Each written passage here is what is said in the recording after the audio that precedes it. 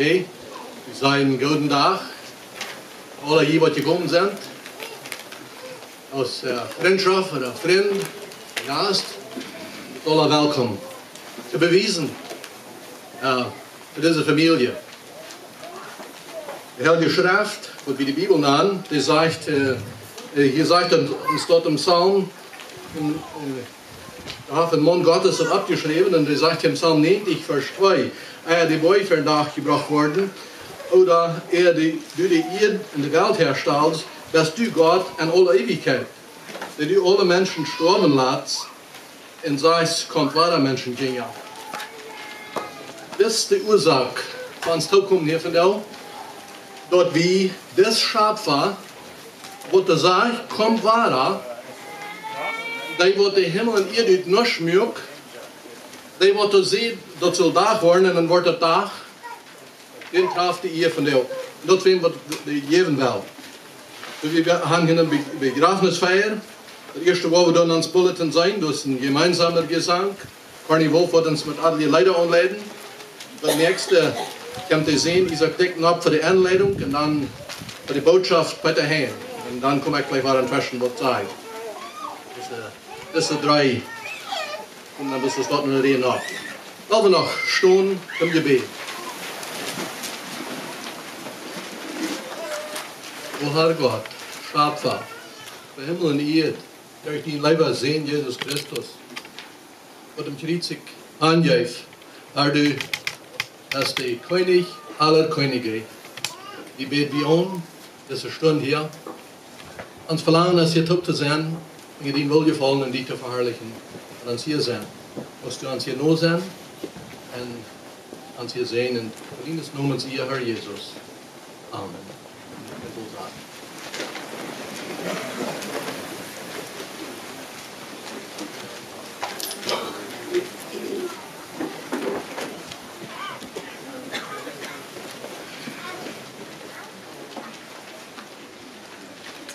Ja, hallo. We zijn blij dat ik gedeeld. Ik ben niet voor allemaal, maar het is genoeg dat je dat kan aanchecken. We hebben het eerste, dat wordt nummer 441 sagt, samen weer aan stroom ons alle. 441.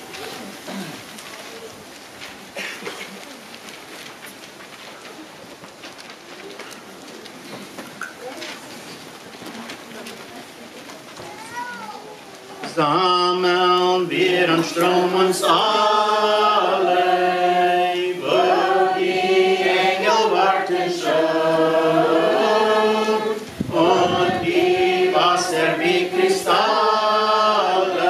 fließen hin vor Gottes Thron. Ja, wir sammeln uns am Strom, dem herrlichen Strom, sammeln uns mit Heiligen am Strom, der hinfließt vor Gottes Thron. Dort, wo an der Stromsgestade sich die Silberwelle bricht, preisen ewig wir die Gnade an dem Tag voll Glanz und Licht. Ja, wir sammeln uns am Strom, dem herrlichen Strom, sammeln uns mit Heiligen am Strom, der hinfließt vor Gottes Thron. Hey, hey, wir zum Strom gelangen, legen jede Last wir hin, dort auf Sieger zu empfangen, Kronen Purpur zum Gewinn. Ja, wir sammeln uns am Strom, dem herrlichen Strom, sammeln uns mit Heiligen am Strom, der hinfließt vor Gottes Thron. In der Strom des hellen Spiegel nimmt man Jesu Antlitz wahr, und das Schloss und Riegel trennt dann nicht der Heiligen Schar. Ja, wir sammeln uns am Strom, dem herrlichen Strom, sammeln uns mit Heiligen am Strom, der hinfließt vor Gottes Thron. In 1836, meine Heimat ist dort in der Höhe.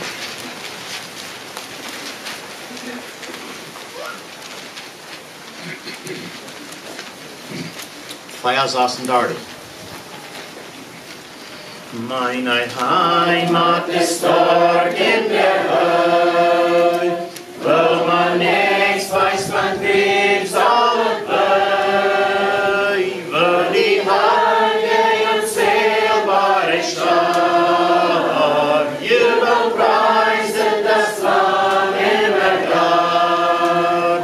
In der Höhe, meine Heimat ist dort in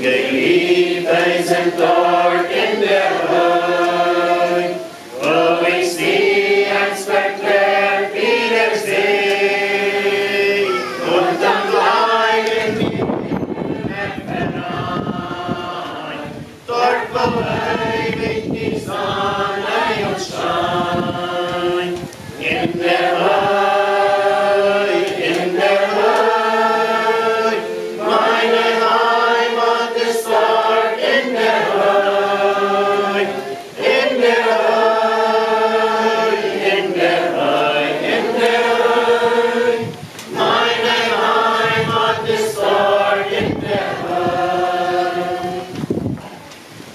Ich freu mich bis dort in der Höhe, ich vor dir meinem Heiland ersteh, zieh mit dir nach das Vogelnest, auf dein Wort hin dein Diener auch ist, in der Höhe, in der Höhe, meine Heimat ist dort in der Höhe, in der Höhe, in der Höhe, in der Höhe, meine Heimat ist dort in der Höhe.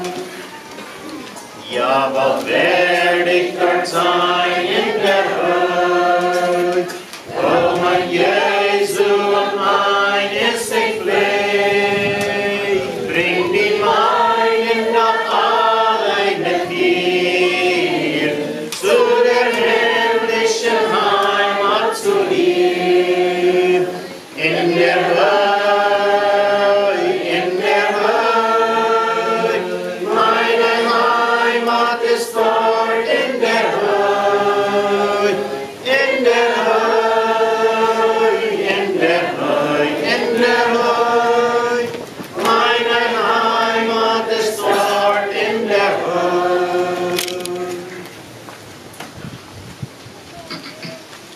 Het nächste Feier 33. Bald ja bald.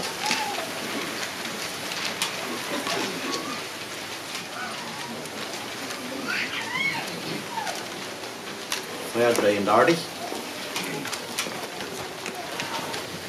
Es erglänzt uns von ferne ein Land, unser Glauben so kann es wohl sehen, und von Jesu geführt an der Hand, wird sein Volk dort in Frieden eingehen. Bald ja bald, oh wie schön, werden wir auf dort jubelnd eingehen. Bald ja bald, oh wie schön, werden wir auf dort jubelnd eingehen. Dort singt alles in Wonne und Glück, und Gott selig dem Heiland weg zu. Alle Sorgen, die weichen zurück, dort ist himmlische ewige Ruhe. Bald ja bald, oh wie schön, werden wir auf dort jubelnd eingehen. Bald ja bald, oh wie schön, werden wir auf dort jubelnd eingehen. Dort ist eine unzählbare Schar, die entflammt von dem Heiligen Geist, in Anbetung vor Gottes Altar, seine Liebe im Sonne preist. Bald ja bald, oh wie schön, werden wir auf dort jubelnd eingehen. Bald ja bald, oh wie schön, werden wir auf dort jubelnd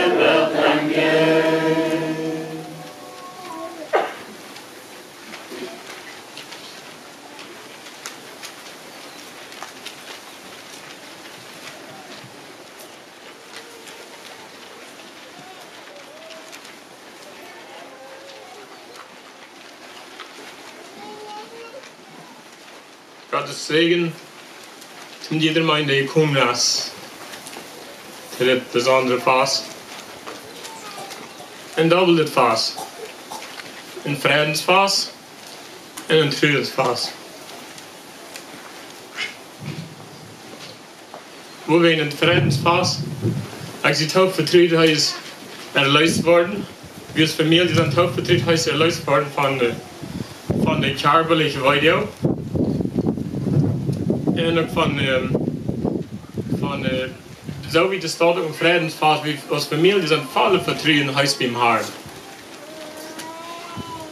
So wie das dort da sieht, dort von der Frieden sieht aus. Vielmal gedacht, wo das kämmerlich, und viele Menschen liegen von dir. Heißt vorig, heißt derig. Von da sieht das ein Friedensfast und in der Trüelsfast, dass da sieht, das jeft der Trank. Das ist nicht am Wort.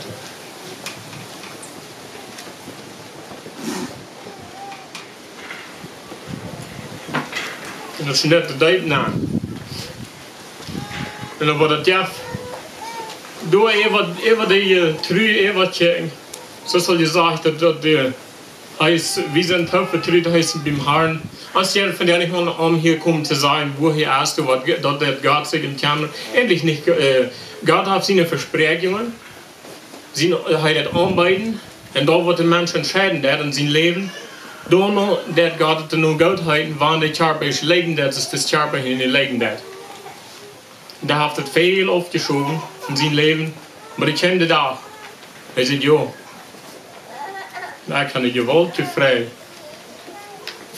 Van deze uit hier te zijn in een taufverzeg, ik weet hij is bij hem. Dat is wondervol.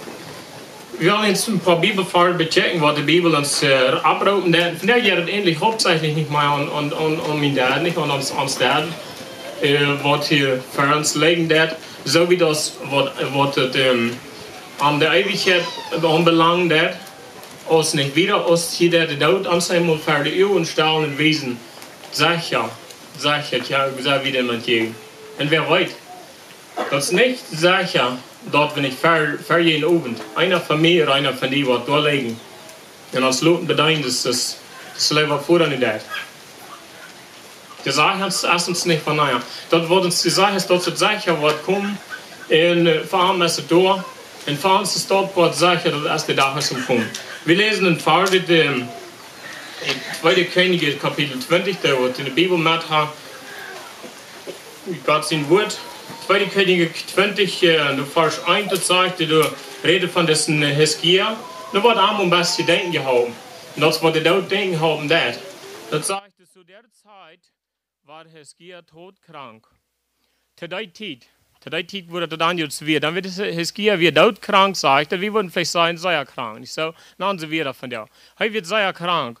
Dann kam ein Befehl, in der Nurreich-Namen am Wort zu sein. Was wird der Nurreich?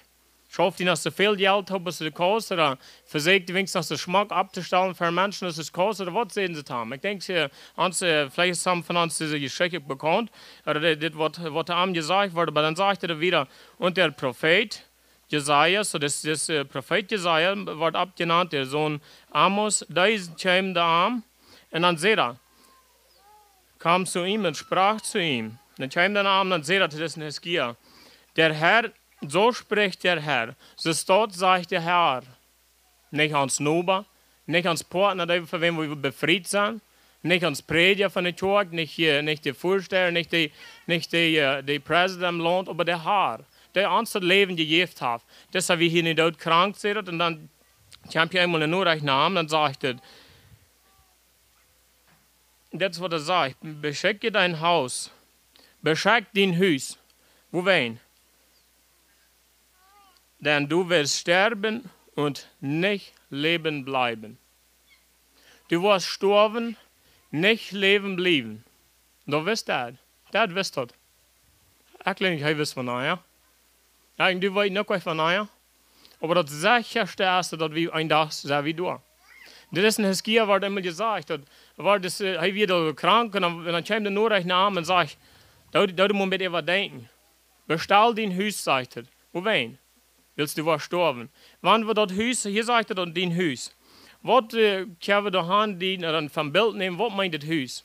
wenn wir denken, wir gehen ewig in der Ewigkeit an, dann wenn wir dort aus dem Haus wollen vergleichen, bloß aus dem Beispiel nehmen, wir wollen entweder an ein Haus sein, wo der Himmel ist, oder wir wollen an ein anderes Haus sein, wo der Hall ist. Wenn wir dort einmal ans bloß, wir wollen gleich sagen, das ist ein Himmel, das ist ein Häuser. Wenn einmal bloß ans ein Bild nehmen, wenn sie sagt, bestell dein Haus, bestell dort.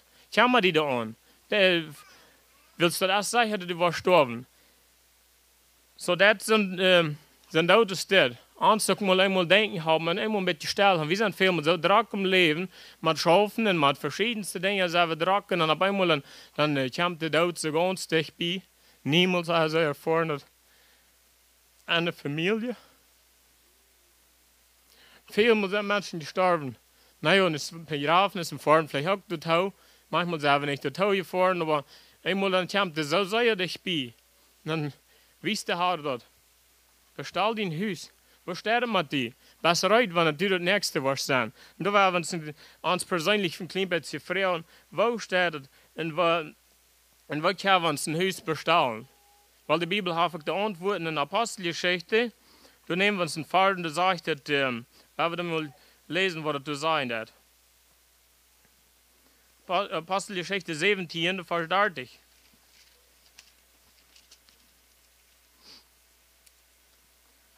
Vers 30 und 31 sagt er uns zur Zeit, hat Gott die Zeit der Unwissenheit übersehen.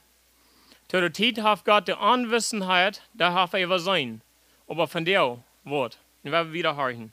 Dann werden wir aufmerksam hören, wenn es von der sagt, der hat ganz korrekt, was wir in Hiskia sein Leben gelesen haben, dass er das immer mal mit Denken haben und sagt da, bestell dein Haus. Was meint er? Na, einmal Frau, die mal selbst und checkt den Brief, den hört, auf die Reich stehst mit diesem Vater, mit dem himmlischen Vater, dort waren die dort, und wenn es sagt, du warst nicht lebendig blieben, aber du warst gestorben. Wenn die schwarz sind, bist du dann da, wo du wirst gleichen zu sein. Das haben wir uns nicht verdient. Es waren dort, haben können verdienen, ich glaube, hat es lieber Vater sich das verdient. Da hat viel Gutes getan. Weil, ich denke, wir alle können den Kopf drehen, da haben nicht auch viel, wir würden auch viel Schlechtes abnehmen.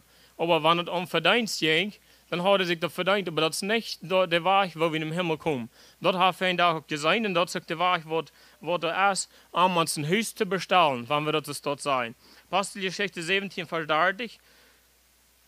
Seht ihr, okay, da hat der Herr dort sein, die Unwissenheit. Dann wieder sagt er, nun aber gebietet er allen Menschen an allen Enden, Buße zu tun. Nu aber, dort der Anweisen hat es aber. Wie wird der groß gewesen sein? Wie weiten dort? Und uns hat geklappert wird. Der Herr sagt, bestell dir ein Haus. Bestell die dort. Dann haben wir einmal, vielleicht war er noch nicht, einmal ein da war er an und klappert, da war er an. Bestell dir ein Haus, willst du warst sterben, warst nicht lebendig bleiben. Und was der Weg da hier sagt er, das ist ein Fall, sagt er, der Gott hat die Anwissenheit, der hat von ihr sein. Wir sind groß, wir wissen, was reich und arg ist. Wir wissen, wo wir den Herrn Jesus annehmen können an uns Leben. Und damit haben wir uns das Haus bestellt. Nicht, oh, ich kann nicht genug durchlassen, da wird nicht hitregen. Dort ist der Weg, nicht der Weg von uns das Haus zu bestellen, aber er sagt, nicht, da ich die beiden, wem alle? Die Menschen, die alle das schlechteste Leben gehabt haben, allen Menschen, dort meint alle Menschen, sage ich, die das in die beiden Böse zu tun. Am zu kehren. Was meint der Böse tun, am zu kehren, da meint meine Sünde und meine Leid. Nicht, oh, ich sehe noch besser aus Jan Menschen, aus Jan Menschen, wenn wir den Weg wollen, dann fängen wir doch noch viele Menschen, die viel schlechter sind, die was wenig so. Ich habe, du meinst nicht nach Mäßig ganz schier Wettwurschen und sagen, oh, dann ist jemand mir nicht so schlecht, und was der Herr mir vielleicht so annehmen willst. Ich habe mit Jana wie noch viel schlechter, oder was auch immer nicht, wem wir dann vielleicht kann. Das ist nicht, wo das geht. Das geht persönlich an Buße zu tun, in den Herrn unternehmen, an uns das Haus zu bestellen. Und da wir in Reck gänglich, wo Jesus kam, haben wir Reck. Dann frage ich mich, was muss ich tun, damit ich seilig werden, mit dem Himmel zu kommen? Was muss ich tun? Ich will da was tun, zum dem Himmel kommen. Hier wird das, mag wird das. Ich sehe nicht, Gott sei mir, sind da gnädig. Aber da wusste ich mir vergeben, weil immer wieder, wie dann, wo dem Herrn kommen. Aber ich frage, was kann ich mal vergeudet tun, um dem Himmel zu kommen? Was sagt der Herr? Na, kannst nicht die Geboten?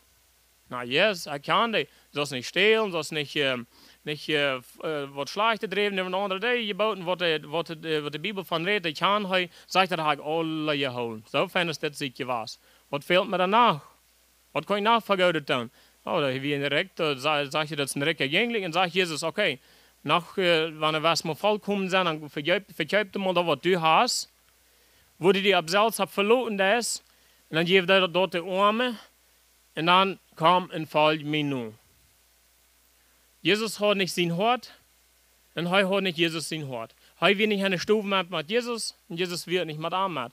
Er will sich was Gutes tun, dadurch will er in den Himmel kommen, und das ist nicht der Weg. Dat is geen weg. Keiner von uns wordt zo ungefähr, dann haben wir vielleicht so viel Geld getan, dann wird der Herr uns auf einmal durch Loten vorbeigehen und dann sagen wir durch. Der einzige Weg, das wenn wir uns leben, wenn wir uns das Haus bestellt haben, wenn wir da den Weg aus dem Beispiel nehmen, andere sind in einem Krieg gebracht haben und dadurch in den Himmel wollen kommen. Das ist der einzige Weg. Weil sie sagt, dass wir sollen Buße tun. Und dann sagt der 31. Fall, dann für den nächsten sagt er darum, dass er einen Tag gesetzt hat. Erst sagte alle Menschen sollen Buße tun und dann sagte er, wen wird zu einem Tag gesagt haben, für 31 am Wort. Und dann hat den ganzen Erdball, was er im Gerecht nimmt, was er rechten, wovon er war. Ferm gerecht stellen, und wir wollen bei Gott vorbeikommen, und da waren bloß die im Himmel angehen, durch die Genot Gottes, durch die Buße tun und durch die Sündenvergebung, das ist die, was wir wollen, durch und ewige Leben dann, der Selbstgerechte, was er selbst versagt hat, der jetzt in der Linke sieht. Der Dorf haben so viel Schlechtes getan, der Konach haben so sehr Gutes getan.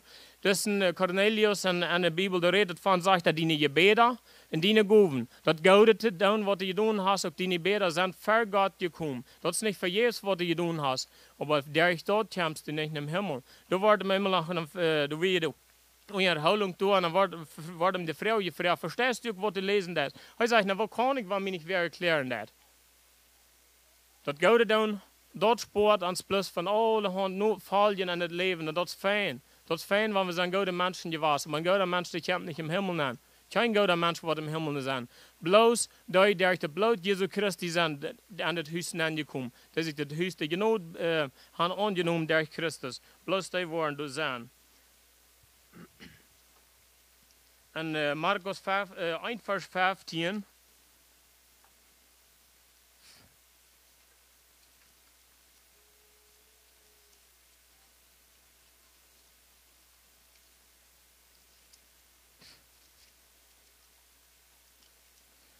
Markus 1, Vers 15, da sagt noch mit Meier, wo ein Mensch kommt, was da kommt, und da sagt in 15. Vers, und sprach, die Zeit ist erfüllt. Der Zeit, der ist nu, das ist nu so, wie das dort ist nu gekommen, sagt er da. Entschuldigung. Und das Reich Gottes und das Reich Gottes ist nu dich beigekommen. Die Gelegenheit ist nu da, dort wir können an das Reich Gottes eine Gemeinschaft und das unsere Haus zu bestellen, das dort hier gesagt wird. Die Gelegenheit ist nu da. Für wem? Für alle Menschen. Wo wen? Für alle Menschen. Willst du eine Apostelgeschichte los, wie das Gott hat gesagt, alle Menschen, die sollen die Buße tun. Am Donante kommen. Willst du kämpfen, der Gerichtstag, dann werden die Recht kommen. Und hier sagt er dann dort und dort der Recht Gottes ist nicht echt beigekommen, nicht dort Buße, und dann was? Dann dort so viel Geld, das was wir können, am noch mal sein, was wir wollen, was da kommen, und dann sagt er dort Buße, und geläuft unter das Evangelium. Wann ist das Evangelium? Leute, tau hier, wann ist das Evangelium? Das ist 6 nicht aus dem Wort Gottes. 6 nicht. Kein Mensch kann uns das anbieten, wo das brauchen wird, am für Gott frei zu sprechen. Zum Beispiel, wenn wir eine Schuld haben, und wir treffen die Person, wenn wir haben das nicht zu betonen, dann bleiben wir dem schuldig. Und durch haben wir bei Moses, wer von Belize steht und sagt, hier, das ist das Geld, was Jana die schuldig wird. Dann sind wir frei. Aber wir bleiben nicht, wir waren nicht frei, solange uns die Schuld betont ist, und wir selbst, wir haben das nicht. Wo das brauchen das, da hat Jesus gehaftet. Wenn es heute gegangen, dass möglich wird gewesen, dass wir das selbst können, dann wird der Leben hat Jesus niemals bei dem Kreuz gegangen. all de weide derchgegangen, was derchgegangen ist. Mir fragt es so, dass das wirklich wie was derchgegangen. Wenn dort nicht, dann lohnt sich dort nicht von der Taub zu kommen, willst Hoffnung würde keine sein.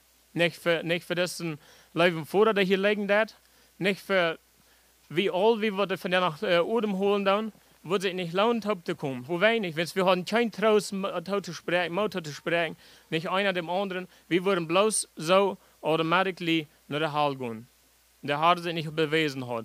Aber wahrscheinlich der hat sich bewiesen haben, dann hat er gesagt, an sein Mal denken gehabt, das sagt er, denk du mal, und du warst gestorben, ich hab mal hier Pferd, die legt der dort, und der legt Pferd ans hier, der legt gerade hier Pferd ans, und hab uns denken.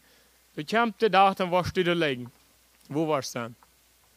Da kann ich nicht feststellen, wenn wir uns irgendwo Finger geklammert haben, was wir tun haben, dort er viel so sehr weit, viel von den Haaren vielleicht körperlich irgendwo einfach ein Bein aufgebracht und einen Arm und verschiedenste Weide gehabt. Dort sind jetzt viel mal zu heulen selber vor ich. Aber nicht mehr ewig getrennt zu sein von den himmlischen Vater, von der Genot, in einer Gefühl zu sein, wo keine Genot mehr wird sein. Ich habe uns so feststellen. Wir sind und Titel verbunden, wir können da Ewigkeit uns so hauptsächlich feststellen nicht. Und bei der Tag ist am Kommen, wir wollen entweder ans Haus bestellt, und dann wollen wir in das Haus band sein, oder wir wollen uns nicht an die Kammer haben, dann wollen wir beten sein. Und da wollen beten sein, die wollen zu der linken Hand gestellt worden, und die wollen durch so arrestiert kriegen. Wir sind in Lukas Kapitel 15, da sollen wir Karten so ein klein bisschen Gedanken rücknehmen, bevor wir wieder gehen. In Lukas Kapitel 15, ich will Karten klein bisschen sein, was sich das handeln hat, das wir ein Beispiel, ein Gleichnis, was Jesus mal zu den Menschen mal vertellen hat. Hier werden die Sünder in Zelden, da sagt er, da werden Jesus gekommen, und dann reden sie mit einem Taub eten. Und die werden gekommen mit einem Taub zu hören. Ich muss hören, was hat das Jesus zu sein? Und dann werden die anderen Menschen Schriftgelehrte. Was sind Schriftgelehrte in Pharisäer wird? Dort sind vielleicht manchmal wieder, na was sind das? Von der haben nicht Schriftgelehrte, was einfach so genannt worden, Pharisäer, na was das was? Schriftgelehrte, das ist die Schrift. Die werden Schriftgelehrte wissen, was reich nachreich wird und was Gott von dem Menschen fordert, die noch wissen sei. Diese Menschen, die kommen da auch nicht Jesus, kommen da auch dich behind, was sagt er denn? In 2. Vers, Lukas 15, Vers 2, das sagt er, und die Schriftgelehrte und die Pharisäer, die grünsten da. Antefried werden sie da. Über was? Dass Jesus mit Sünder taub eten deut.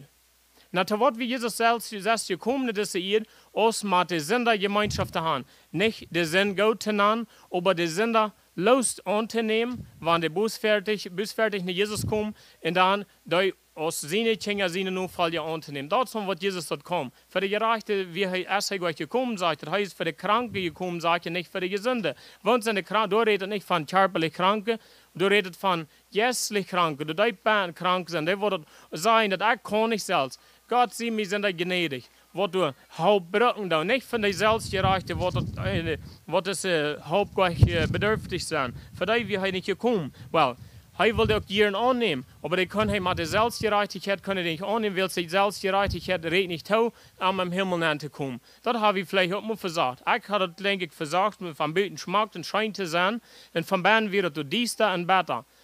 Was schmeckt wird von Beten sein, was niemals halten. Willst Gott sich eine Weg vorbei von Beten, was er dann noch von Beten? Well, wenn von Beten Geschmack ist, dann sagt er, dann wird eine Frucht, was von Beten zu sein ist, und dort wird ein Mensch, wird ein Baum erkannt, das ist ein Beispiel, nicht so, das ist ein Gleichnis. Und die Frucht, wo wir reden, wo uns wandeln ist, wo uns, wir können kalt, wenn wir Menschen betroffen, vielleicht bis 5 wieder, 5 wieder sein, ich habe vielleicht auch keine wieder sein, aber der wird uns einen halben Tag mit uns in Top gewasst, der wird noch ziemlich hastig, ungefähr mit wer wir sein, nicht so? So wer sich dort vom Beten Geschmack ist, und vom Beten aber nicht Geschmack ist, der sind nicht angenehm bei Gott. So diese Schriftgelehrte, von der Bibel gelehrt, diese Pharisäer, die Grünsten, die werden unzufrieden, dass Jesus hier mit diesen Sünder taub eten deut, taub horchen deut. Und das wird ein Gleichnis gesagt, und wir wollten wieder gehen, das wir von 2 Jungs. Heute hat er aus dem Beispiel ein Gleichnis ist aus dem Beispiel, nicht? Du sagst, das Vater hat 2 Jungs.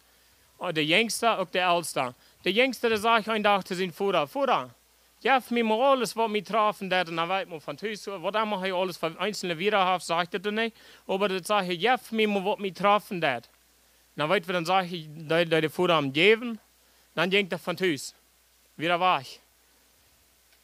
Das jüngste sehen, das älteste redet von 2 Jungs, das jüngste ist sie dann dort, wie was von Hüs gereist und hat Dyck gebracht. Und wer wollte das ein sämtliches Leben? Der älteste Junge, der sagt, er hat mit Hören leben, hat für Dyck gemacht, sagt er. Wenn es wir die anzufrieden, willst das Fuhrer des Jüngsten war annehmen. Du kämst der Tag, mit das Jüngste sehen dort, wo immer er wird, weil man geschwingen kommen, du von der Schweinsfahrer ehen, dann sage ich das Jüngste bei mir, dort bin mein Fuhrer, du wirst scheinen.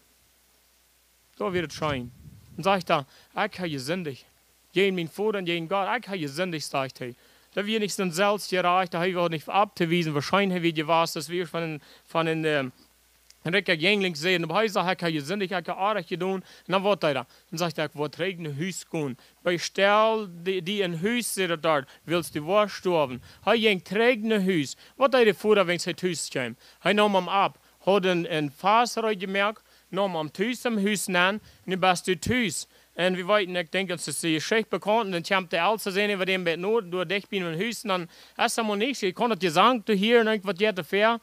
En dan zegt een van de arbeider, vraagt hij, maar wat je te ver, wat has je hier van vast? Oh, en dan komt de oudste, die is knaag, en de arbeider, en zegt hij, weet je wat, de jongste broeder, die wird van thuis gegaan, en zegt hij, die is teruggekomen naar huis, die wird verloren, die wird dood. Endlich zu sein, wo die dort wird, da wird in sein Grab, da wird ewig verloren, da wird getrennt zu sein von Gott ab alle Ewigkeit. Nun ist er trägt eine Hüste gekommen.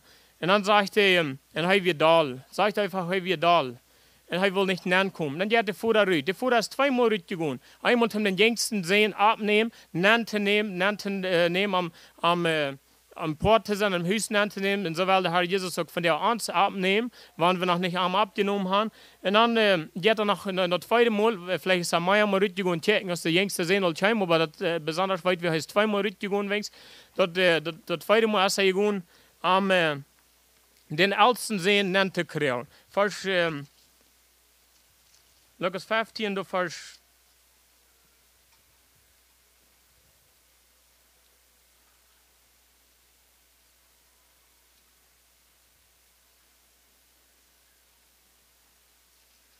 Ich bin 14. Kapitel. 15, Vers 28. Da sagte und ab hier sagte, und er bat ihnen hereinzukommen.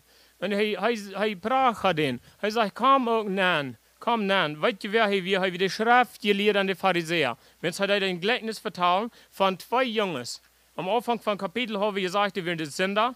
De Sellner, dat weer de ene groep, maar die weer door. Na weer nog deze schriftgeleerden Pharisäer, dat weer de zelfgerechte Menschen, die fehlten nicht an Jesus. Und er sagte, und das sei wie hier, und am Euer dort. Er wird da, das sagt er eben, wenn wir die Verse lesen, er wird da, dat das Jüngste sehen. Er sagte, dat das Geld, das ihn Gott hat, man ein höheren Leben hat verbracht. Und nu war es noch für den ein Fass hier führen. Weißt du, was er noch sieht? Mir hast noch niemals, sagt er, niemals ein Back gegeben, dat ik met mijn vrienden kan gaan een party gaan, een Fass gaan. Zij we dan wem anders denken, am denkt er nicht an den Vater.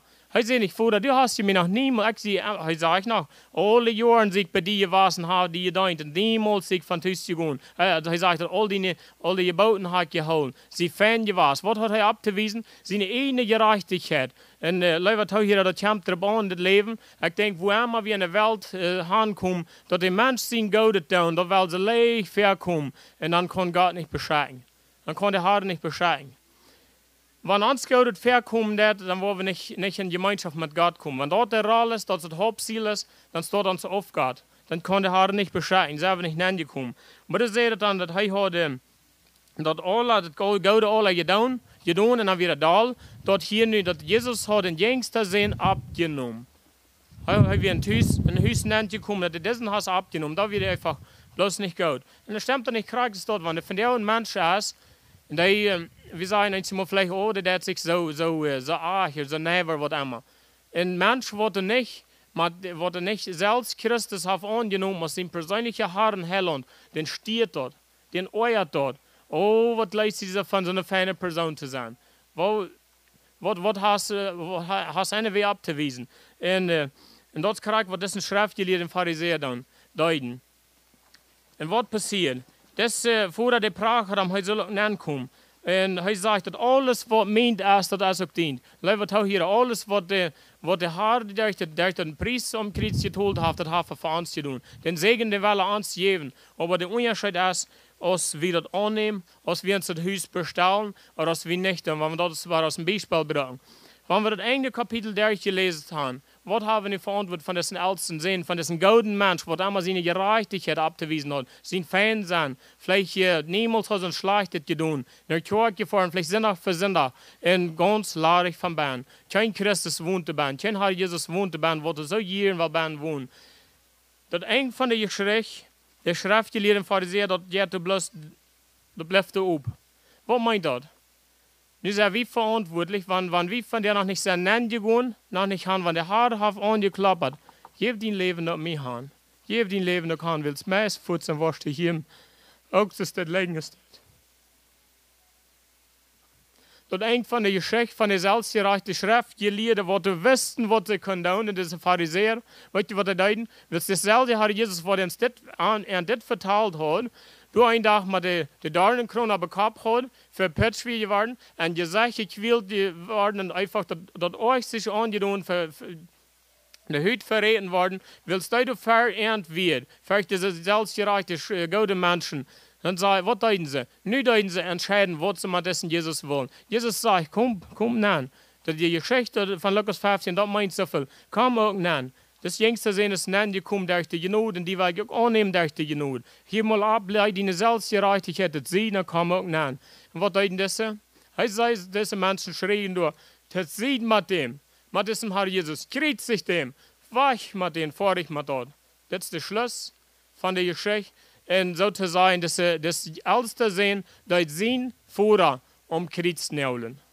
Mit was? Mit der selbst nicht annehmen, und dann am Hänger schneiden, sagt er, kriegt sich dem, wach mit dem. Aber wahrscheinlich, der Herr Jesus das siegreich abgestoßen, und von der klappert er an, dass ich so nur dort ist. Und er sagt, komm dann, komm, der Tod ist verkommen, fertig dir sein. Leider taucht hier, wo wirst du sein? Das ist unsere Entscheidung. Wir haben noch kein Gebet, haben wir wieder gehen. Das Leiber himmlische Vater, wir danken dir für das Tag, den uns gegeben ist. Herr, wir wollen uns einen anderen Tag wünschen. Eine Wache sagt, hat wei, Schnitt im Hort, von der anderen Seite zu scheinen.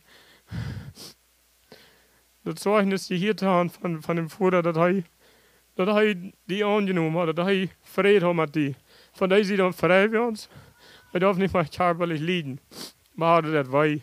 Wir freuen von der Herr, besonders von der einzelnen Personen sind, die sind noch nicht angekommen, haben die Genode nicht angenommen.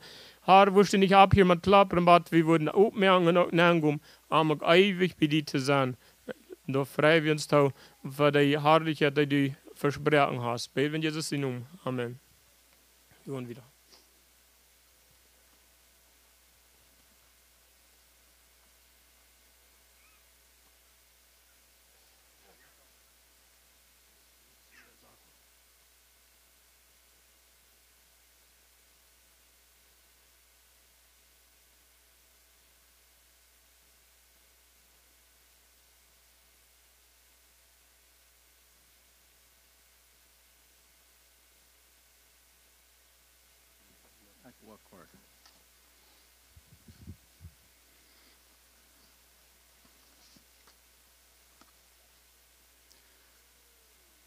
Ik wil ook voor deze familie allen welkom die hier vandaag is gekomen.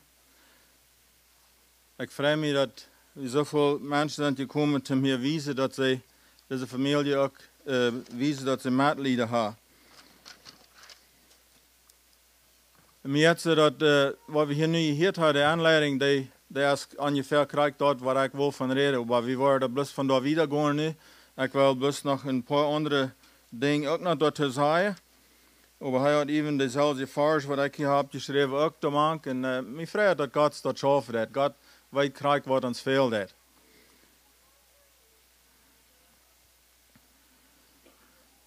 Hij zei dat ook al, dat ganz sicherste wat we hier hebben vandaag, dat is dat we worden alle sterven.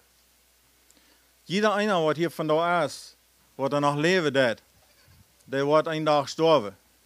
De körper wordt sterven. En het andere ding wat we ook moeten weten, dat is, we hebben een lebendige ziel. En 1. Mose 2, vers 7, waar God de mens maken, die daar zegt, hij pust zijn odem dan aan, en daarmee wordt de mens een levende ziel. En die levende ziel, dat is dat wat er niemand sterven wordt. Der wordt een eeuwigheid irgendwo zijn. En er zijn plus 2 steden, waar we ons kunnen uitwählen, waar we willen zijn aan de eeuwigheid. En dat is dus weer hier, wanneer du dein huis besteld hast, wenn du reit bist, wenn du Jesus angenommen hast, dann kannst du in alle Ewigkeit bei Jesus sein. Und wenn du nicht hast, dann bist du in alle Ewigkeit in der Hall. Das sind bloß die 2 Dinge. Und wir sind uns ungefähr reingehend sicher, 100 Jahre von nu, wird kein Mensch, was hier nu ist, von da noch leben. Dann sind wir alle gestorben.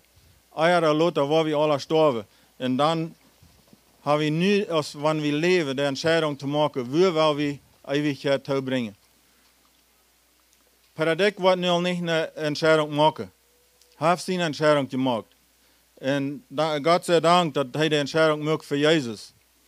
Ich gleich die paar Wort, was eine Nachrichtbahn wäre, als dass die Nachricht rauskommt, dort bei uns von, dass Per Dyck gestorben wird, dann seht ihr, dass es steht. My dad, ik word even op Duits lezen. Mijn vader is groot naar huis gegaan met Jezus. Dat is wat dat zei deed. Mij denkt dat een vrede daar is. Ik dat hier, dat een van de kinderen dat Ruud zei deed, en zei, mijn vader is nu groot naar huis gegaan. We hebben graag gehoord van een huis. Een huis, dat namen we dan nu, die stad waar we in eeuwigheid worden zijn. En de Noord kwam dus dat mijn papa is nu groot en naar huis gegaan bij Jezus. En dat is wat we hier vandaag zijn. Hij is nu niet meer, hij is nu daar, hij heeft de Entscheidung gemacht. De Entscheidung maken we hier op deze eeuw, die maken we niet, wanneer we stout zijn. Wanneer we stout zijn, dan is de Entscheidung getroffen. En dat hier weer een aanleiding ook zo klar.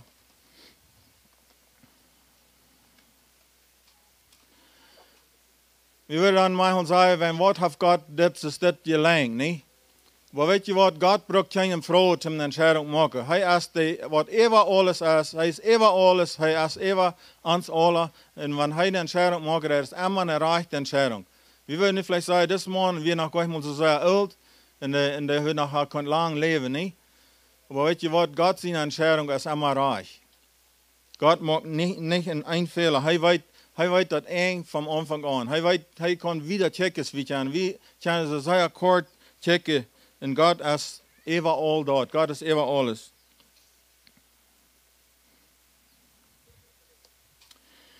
Was wird von dir gesagt worden von da, wenn du hier von da aus das Lege denkst? Wird deine Kinder auch sagen, mein Papa ist nu groß nach Hause gegangen nach Jesus?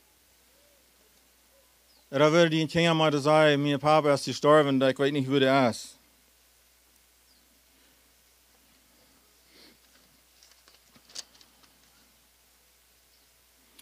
Ik wil een klein beetje wat zeggen van als hij nog leven deed. Dat is 3 weken 3 zondags 3 is wie met een type dan open hadden hier in Little Belize. En hij deed helpen dat brood uitdelen. En ik vroeg aan de bruiderschaft zijn aan, ik vroeg, wer is waarlijk te mij helpen met het open uitdelen? Hij was de eerste wat zei, ik zie rijd. Ik zie waarlijk. Ganz vriendelijk, ganz in vrede, mij voelt zich zo gezegend. Dat hij zich daar aanbiedt en hij deed dat daar voor ons daar uitdelen als. En keiner van ons gelijk heeft daar gedacht dat hij 3 weken weer niet wil leven. Maar ik had deze herinnering van hem, dat is de laatste herinnering wat ik van hem heb.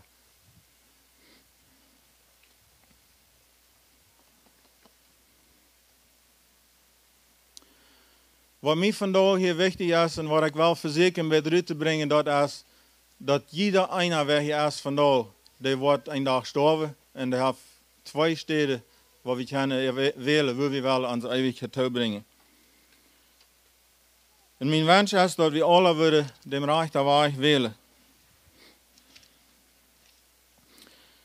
Ik wil kort een klein beetje met 2 geschichten hier ans een klein beetje een beeld malen wat de onderscheid is.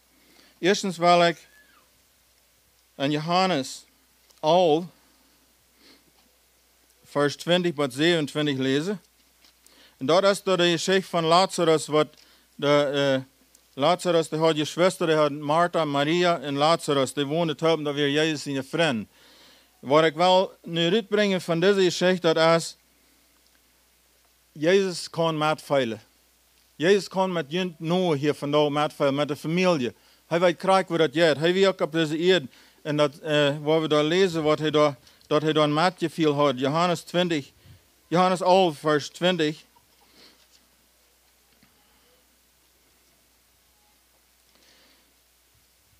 Als Martha nun hörte, dass Jesus komme, lief sie ihm entgegen, Maria aber blieb im Haus sitzen.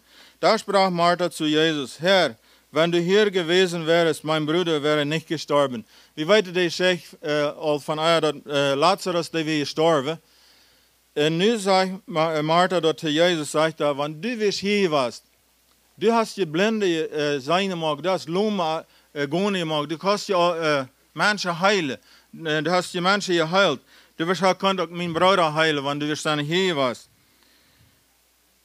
Und dann sagt er, doch auch jetzt weiß ich, sagt Martha, was immer du von Gott erbitten wirst, das wird Gott dir geben. Was immer du wirst beten, Jesus, das wird Gott dir nu noch geben. Ein anderer wird sich auch noch, even noch eine Hoffnung, wann der all gestorben wird. Jesus spricht zu ihr, dein Bruder wird auferstehen. Dat is wat Jezus dan zegt, die Bruder wordt opstaan.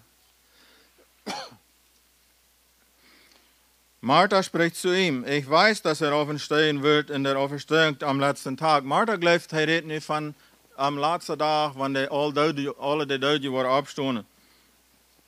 Jezus spricht zu ihr, ich bin die Auferstehung und das Leben. Jezus sagt, ich sehe das Leben, ich sehe die Auferstehung. Dan sagt Jesus, wer an mich glaubt, wer an mich glaubt, das ist, was es von der Brücke hat, für die und für mich. An Jesus glauben, am annehmen. Wenn Jesus sagt hier, wer an mich glaubt, wird leben, auch wenn er stirbt. Wenn das scharper Stor wird, wie kann hier nu ein Bild sein? Wie Menschen sind hier nicht auf einmal, ans Fleisch ist vergänglich. Was sagt Jesus hier? Wenn der scharper auch Stor wird, du wirst ewig leben. In alle Ewigkeit wirst du leben. Wann du an mich glaubst. Wer an mich glaubt, wird leben, aber gleich auch stirbt. So, das ist, was Jesus sagt. Und das ist, was wir nu entscheiden. Als wir wollen Jesus annehmen im Glauben und leben ewig, als wir, wenn wir entscheiden, nicht am anzunehmen, dann wollen wir auch auf ewig, an sein Seil wird auch auf ewig sein, aber wird nicht ein Leben sein, das wird eine Heil sein. Und jeder, der lebt und an mich glaubt, wird ewiglich nicht sterben. Glaubst du das? Das ist, was Jesus gesagt hat. Wer an mich glaubt, der wird an alle Ewigkeit nicht sterben. Dann fragt Maria, glaubst du das?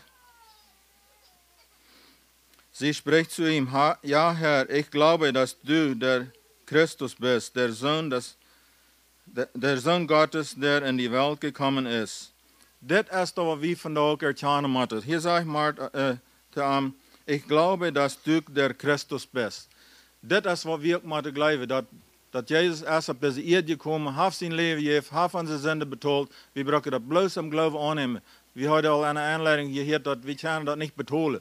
Das hat mit kein Preis zu betonen. Jesus hat das betont für uns. Wenn wir das annehmen, dann wird er uns im Himmel annehmen. Ich will noch ein kleines wieder lesen, noch an 31:44.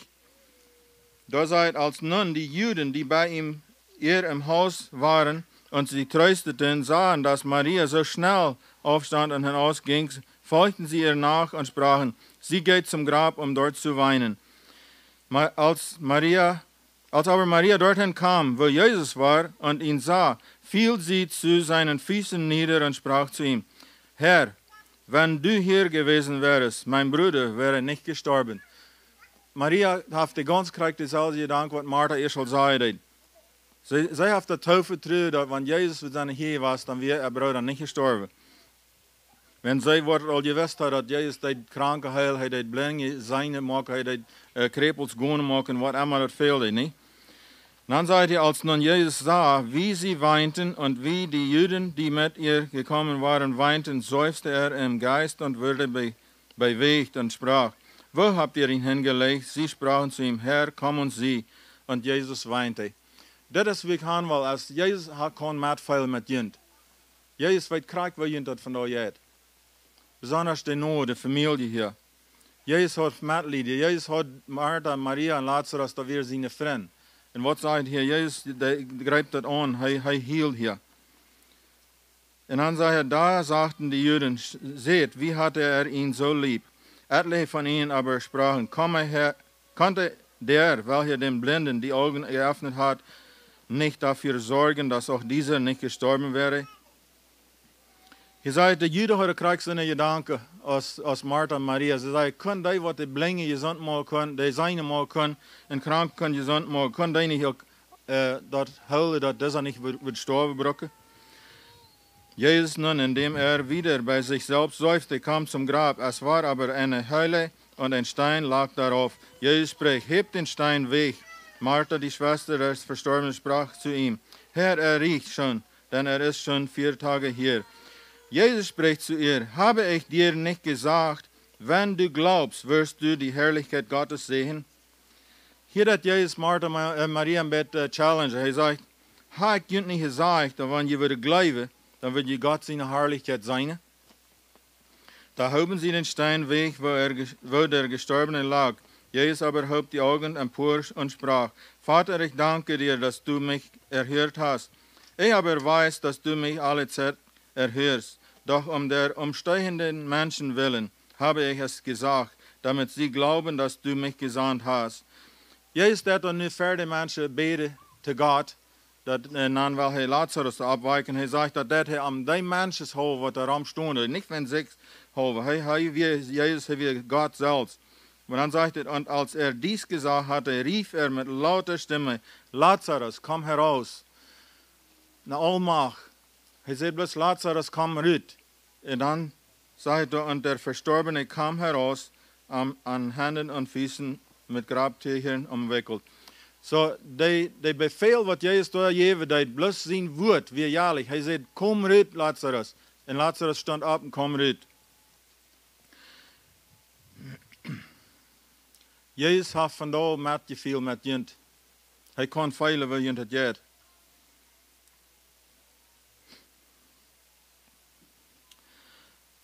Wir wollen noch eine Geschichte in Klima bechecken, und das ist an Lukas 16. Und die Ursache, warum ich das will bechecken, ist, um das bestärken, dass die Bibel das sagt, dass wir haben 2 Wege, die wir können wählen. Lukas 16.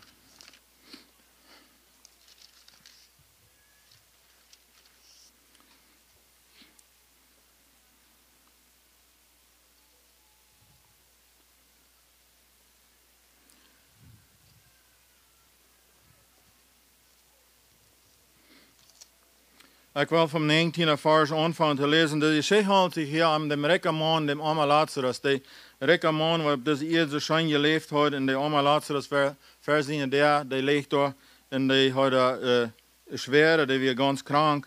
Ich will die Vers lesen von 19 bis 31, dann will ich ein paar Vers ein bisschen was sagen.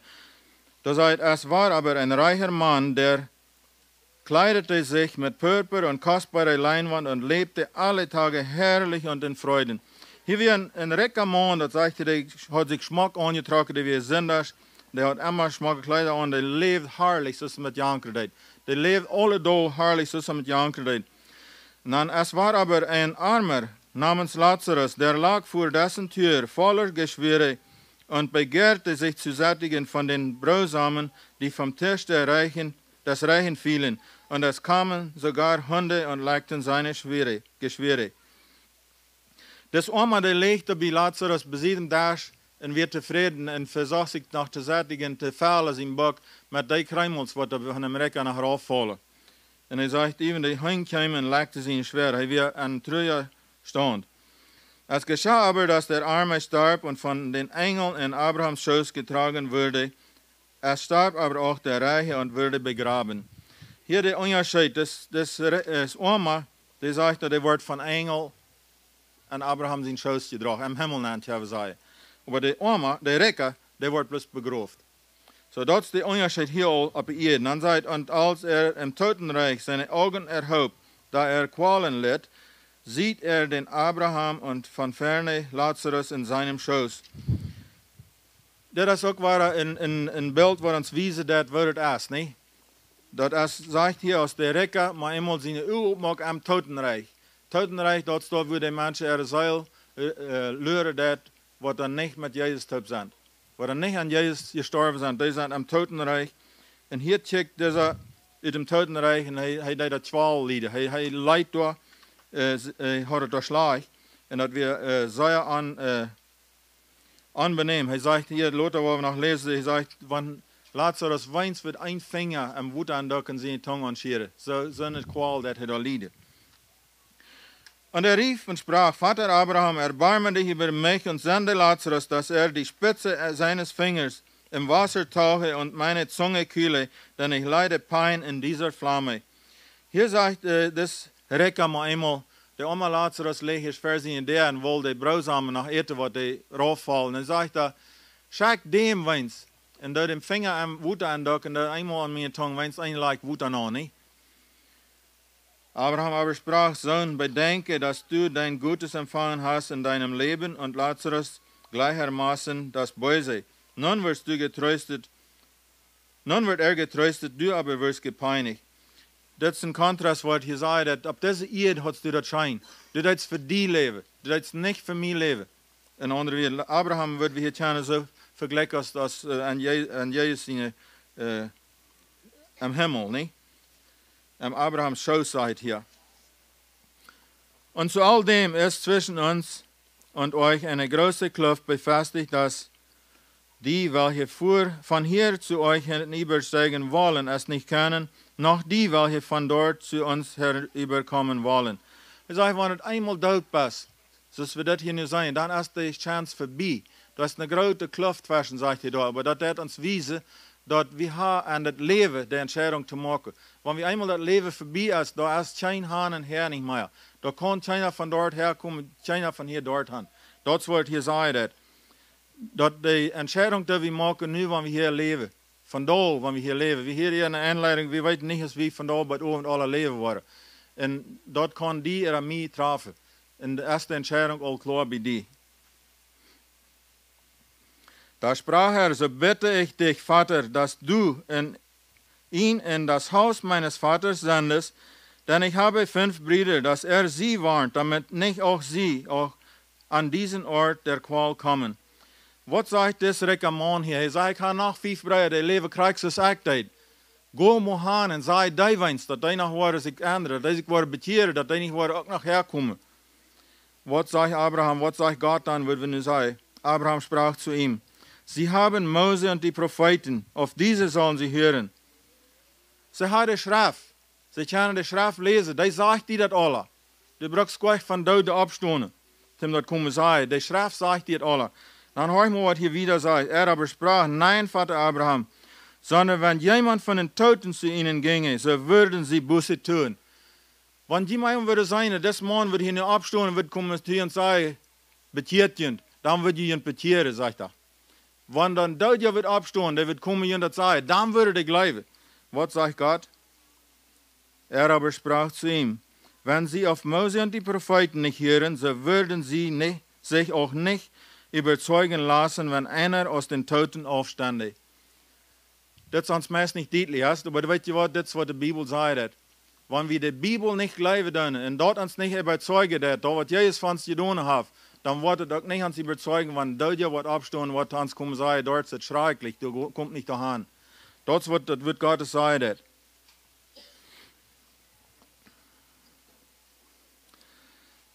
So wie kann hier sein, diese Oma Lazarus und das Rekka Mann, die wir auf sehr verschiedene Städte angelangt. Und das ist, was ich von da will sagen, das ist, was wir auch waren, wenn wir nicht die rechte Entscheidung machen. Hier auf diese Erde, wenn wir leben dann, nicht die Entscheidung für Jesus treffen, dann wollen wir kriegt da landen, wie das Rekka Mann gelandet wird. Das ist, was die Bibel uns sagt. Wir haben kein Ausweg, nicht das, was zu sagen, als was die Bibel uns sagt. Psalm 39, will ich ein paar Verse lesen.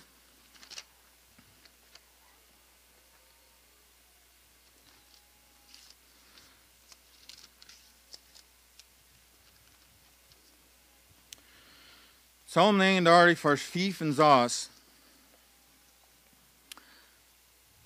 Hier sagt es, lass mich mein Ende wissen, o Herr, und was das Maß meiner Tage ist, damit ich erkenne, wie vergänglich ich bin.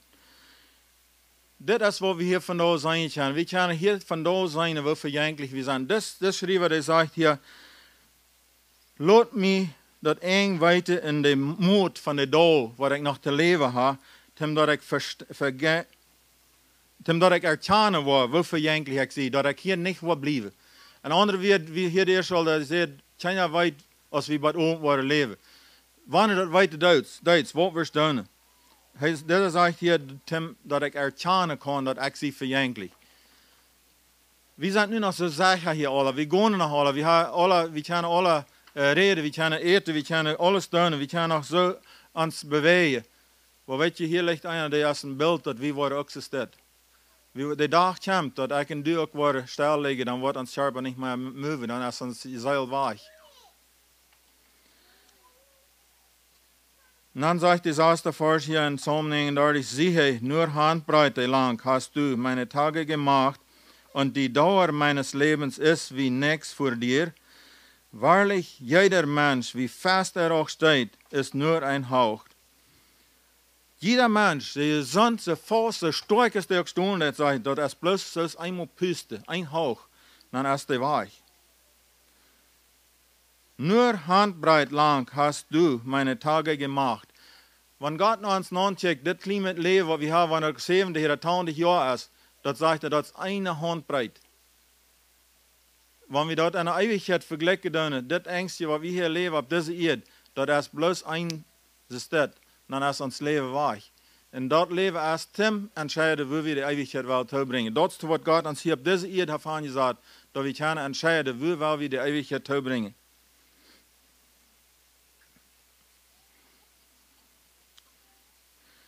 Wir haben hier schon einige das Vers gehört, und ich wurde an der Stunde in Jesaja auch, ich hatte mit Jesaja 38, Vers 1, das sagt, bestell dein Haus, denn du wirst sterben.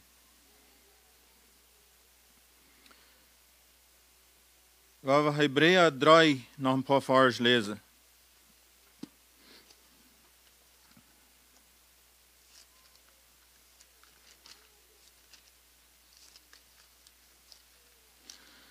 Hebräer 3, 7 en 8.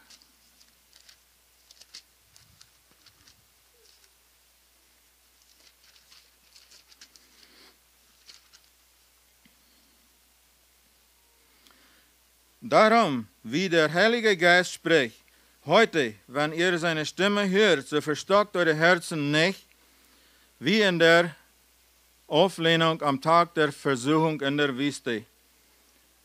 Hier sagt darum, wie der Heilige Geist spricht. So ist der Jesus uns Monat von da, so ist der Raupe das, wie hier ihr schon gesagt, komm.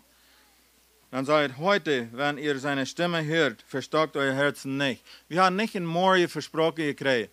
Wir haben von da, nu ist die Gnade, nu sind wir hier, nu können wir ans Radelot, wenn wir nicht gerat sind.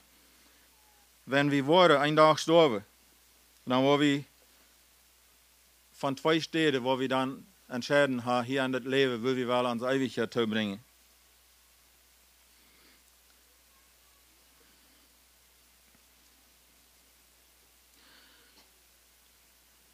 Hebräer 9, 27, da ist auch ein sehr strenger Vers. Dort ist auch ans Tenelia. Hebräer 9, 27, da sagt, und so gewiss, als den Menschen bestimmt ist, einmal zu sterben, danach aber das Gericht. So, je weiß es doch auch ist, dass wir weiter, dass keiner von uns wird leben bleiben. Wir waren alle gestorben, wenn Jesus nicht uns wird kommen holen für den. Aber dann sagt es hier, was nur dort, da ist das Gericht. Was du an das Leben hier auf dieser Erde hast entschieden, als du was für Jesus da sein oder nicht, dort ist, was die dann noch, das Gerecht in den Stich gehen. Du wahrscheinlich das Gerecht in den Stich gehen. Der sagt, wenn du Jesus annehmen lässt, dann bist du das Gerecht entgangen. Du bist in den Stich gegangen. Wenn du auf dieser Erde entscheidest, dass du was für Jesus leben, du nimmst Jesus an und glaubst an ihm, dann wirst du nicht an das Gerecht ankommen, was gerecht wurde, als du nach der Hall oder im Himmel wirst gehen. Dort gerecht bist du dann in die Steche gehen, sagt die Bibel. Aber hier sagt es, nur dem, was gestorben ist, dann kommt ein Gerecht. Und wenn du nicht hast, für gestorben ist, das Kleine macht mit Jesus, dann bist du einer von denen, was da bei das Gerecht wird stehen und die wird zu der Linke gestellt worden.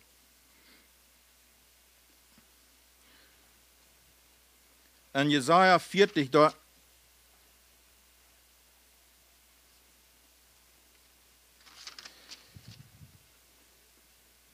Jesaja 40, Vers 6 bis 8, da sagt es, wo sei wie hier auf diese Erde mal leben können. Jesaja 40, Vers 6 bis 8.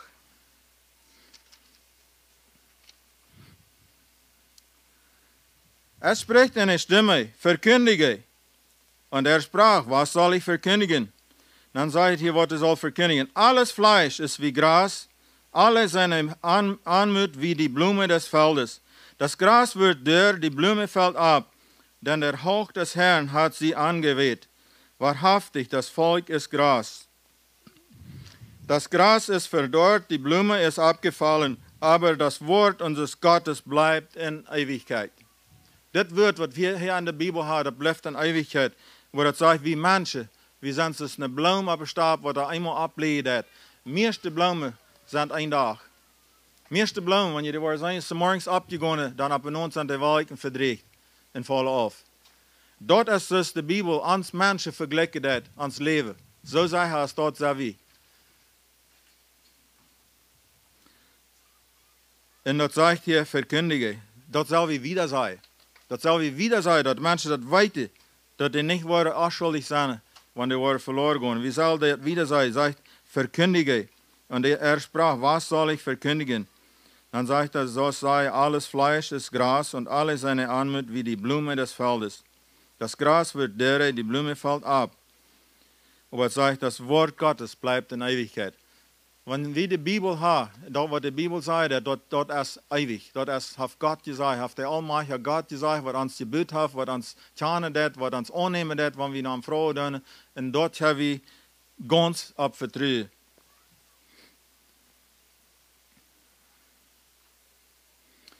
Ich will noch ein Vers aus der Offenbarung 14, dem 13. Vers. Dat is mijn troostvers vandaag. En ik geloof dat wat voor jullie ook zijn. Offenbarung 14, Vers 13. Und ich hörte eine Stimme aus dem Himmel, die zu mir sprach, schreibe, glückselig sind die Toten, die im Herrn sterben von nun an. Ja, spricht der Geist, sie sollen ruhen von ihrer Mühe, ihre Werke aber folgen ihnen nach. Hier sagt diese Stamm vom Himmel, der Stamm kommt vom Himmel und der sagt, schreibe. Johannes, was die Offenbarung abgeschrieben hat, der sagt hier, dass der Stamm vom Himmel, der hat gesagt, glückselig sind die Toten, die im Herrn sterben. Er sagt von nun an, ich glaube, das von dann an, das von da an haben wir gekriegt, so jährlich. Glückselig, selig sind die Toten, die da am Herrn sterben, von da.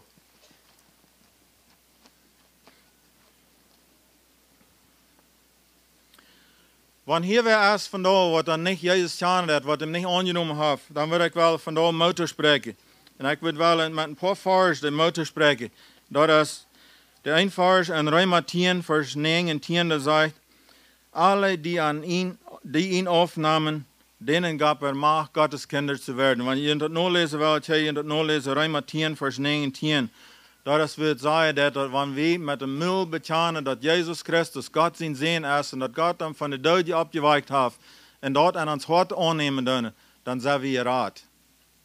Dort ist, was die Bibel sagt, dort je ganz fest abgleiben, dort wird passieren, wenn ihr dort erkennen, dass Jesus Christus Gott sein Sehen ist und ihr nur am Gehen bußfertig und am Annehmen, dann wird er ihn raten. Römer 10, Vers 9 und 10. Johannes 1, Vers 12, wenn du mit deinem Munde bekennst, Jesus, dass er der Herr sei, dann wirst du gerettet. Ich glaube, nu habe ich ein kleines Wort angetischt.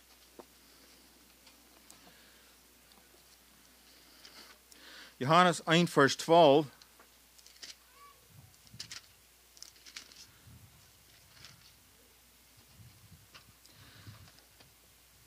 Hier da even weer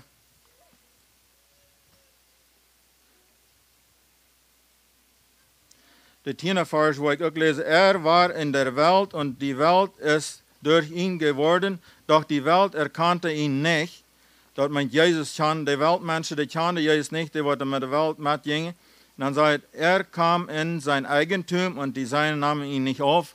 Er kommt nur die Juden und dort wir sein Eigentum, die nahmen ihn nicht an. Dann sagt der 12. Vers, alle aber, die ihn aufnahmen, denen gab das Anrecht, Kinder Gottes zu werden, denen, die an seinen Namen glauben.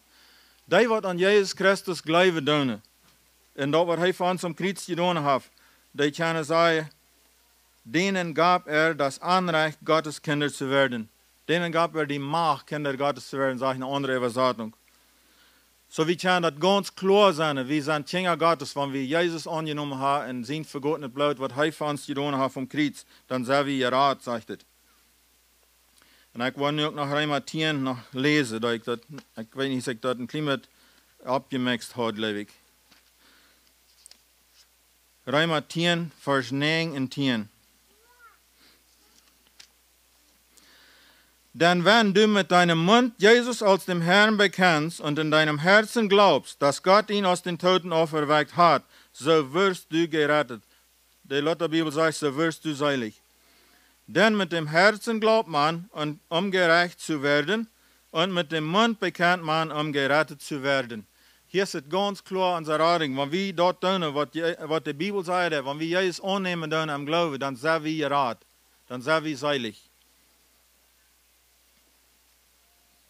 Und dann haben wir noch ein 1. Johannes, noch ein Vers, wenn wir in uns Leben gehen und manchmal so viele, wir sind gerat, aber wir dann danach einmal Fehler machen, dann denken wir vielleicht so, wo ja dort, wo haben wir dort hin? Da sagt es in 1. Johannes, sagt das Wort von einfacher Rot da ist. Wenn du so eine Bass, was hier von da ist und was da so fehlt, dass er ist verschlagen, er hat einen Sinn getan, dann kann er vielleicht nicht wie Jesus sein, oder er kann erst nicht mehr gerat. Dann sagt es hier, dass noch ein scheiner Utweich in 1. Johannes 1, Vers 9.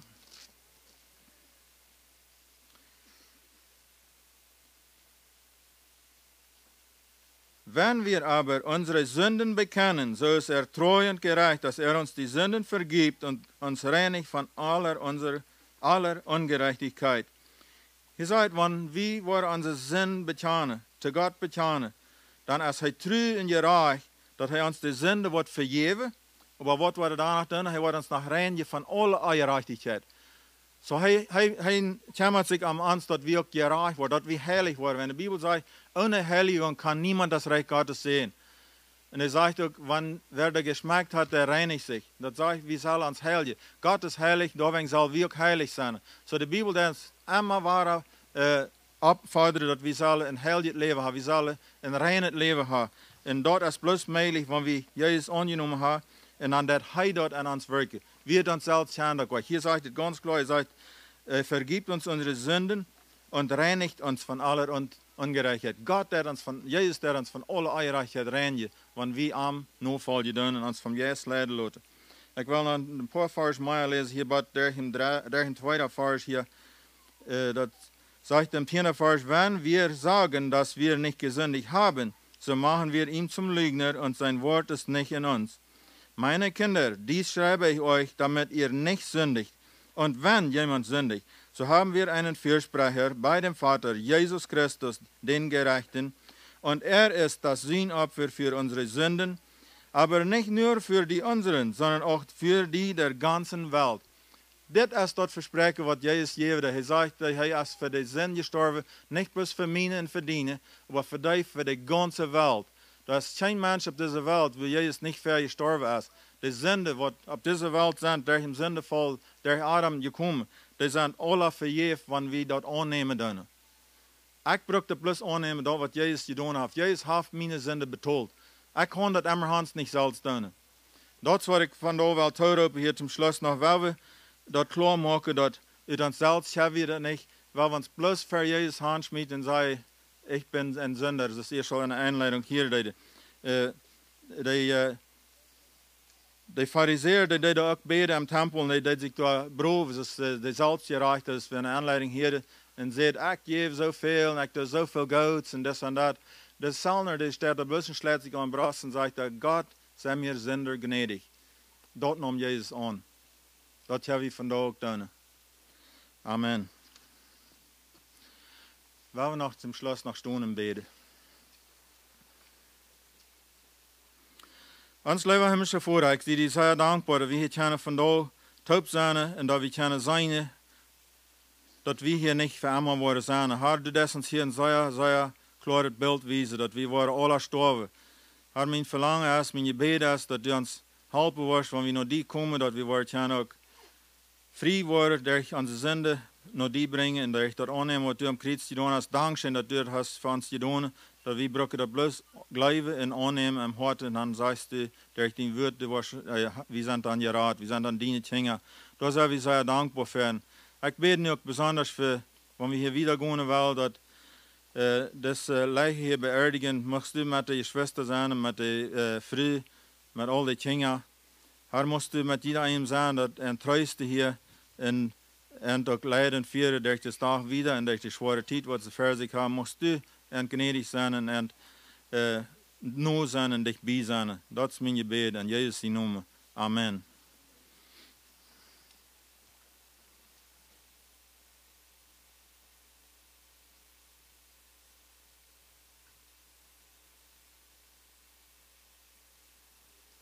Okay, dann haben wir hier das nächste Geschichte.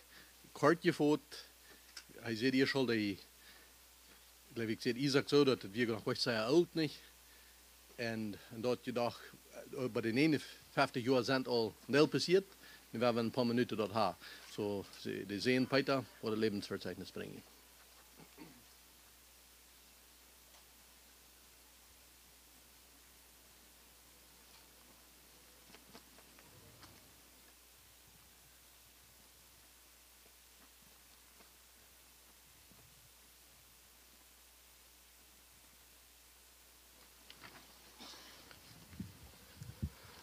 Goedemiddag.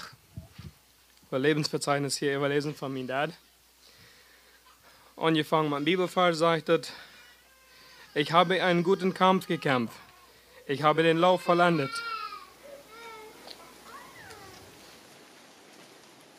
Ich habe Glauben gehalten.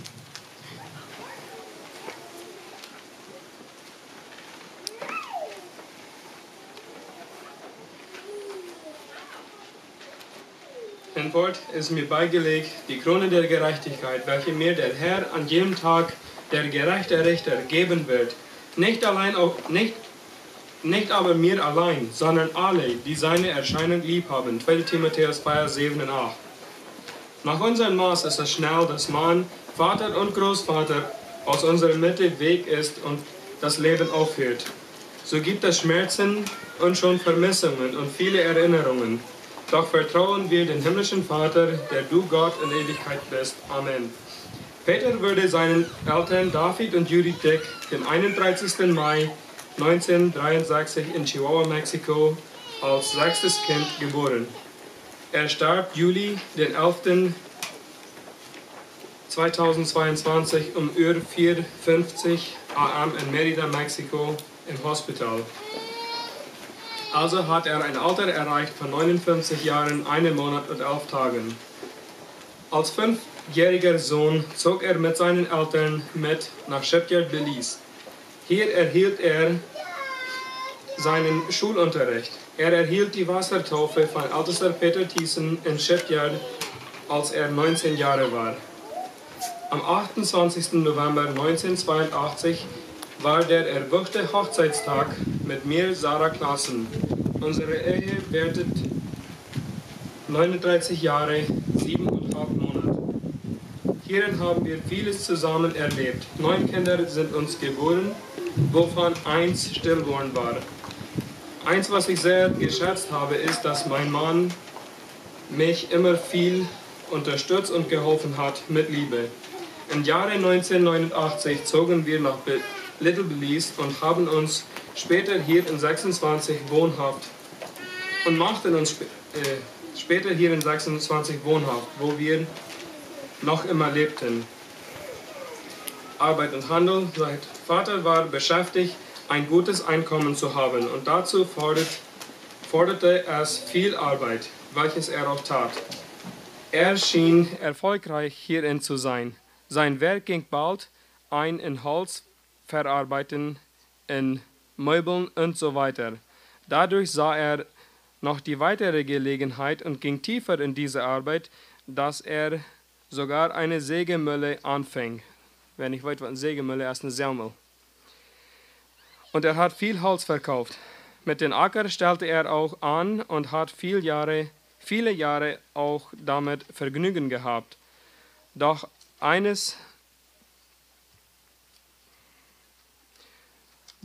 das im Vater war Handel treiben wie Holz oder Ernte verkaufen, dann andere Sachen zu kaufen und weiter zu handeln. Damit war auch, dass er sah Gelegenheit in zur Seite gestellten Maschinen oder Eisen, was könnte nutzbar sein, welches auch viel zu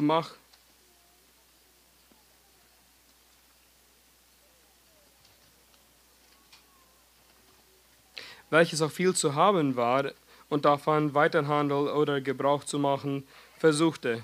Ik dat hier best wel plat is, zo'n klimaat nog eenmaal zijn. Wat ik hier zei, is dat ze veel die alleen het dingen oud, praal, taubtjeipen, tjanje vlecht, meeste van je tjanje vlecht. Taubtjeipen, damit wat manchmal fixen, manchmal nicht fixen, einfach dem Handel eher drehen und wieder zu vertjeipen. Doch hat er nicht alles ausgerichtet, worin er Gelegenheit sah. Holzarbeit aber schien eines der besten Arbeiten zu sein, mit welches er auch in diesem Jahr noch beschäftigt war und anleitete. In sein geistliches Leben hat er in den späteren Jahren Fortschritte gemacht. Er hat gesucht und gefunden, wie Jesus es in Matthäus 7, Vers 7 sagt, suchet, so werdet ihr finden. So hat er andere auch von seinem Heiland mitgeteilt und über den Wert der Gnade Gottes gesprochen und noch in den letzten Tagen bezeugt hat, dass er sich freute an die Wiederkunft Jesu Christi. In seinen jüngeren Jahren hat er meistens eine gute Gesundheit erlebt, aber in 2004 hatte er im Genick Nerveneinklemmung, oder Genickproblems, und da es schien schlimmer zu werden, unterwarf er sich eine große Operation in Mérida, Mexiko. Er heilte aus, aber war nie wieder mit der Arbeit fähig, wie er eher gewesen war, und hat nicht wieder schwer gearbeitet mit dem Körper. Und ist in den späteren Jahren sehr schnell müde geworden. Herzprobleme kamen auch mit ein. So erhielt er am 4. Januar 2019 in Mérida, Mexiko, eine offene Herzoperation, wo sie 3 Bypasses einsetzten. Er hat sich dann wieder viel besser gefühlt, dass er mit weiteren Arbeiten beschäftigt war.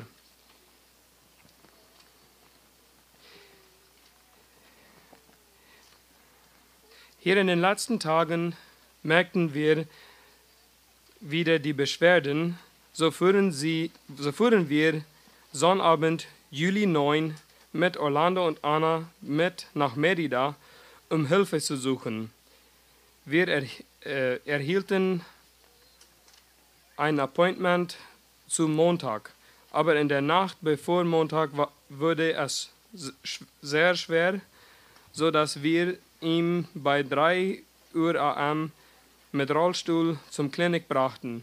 Hier wurde er in die Emergency angenommen, aber hier im Clinica de Mérida starb er um 4:50 am.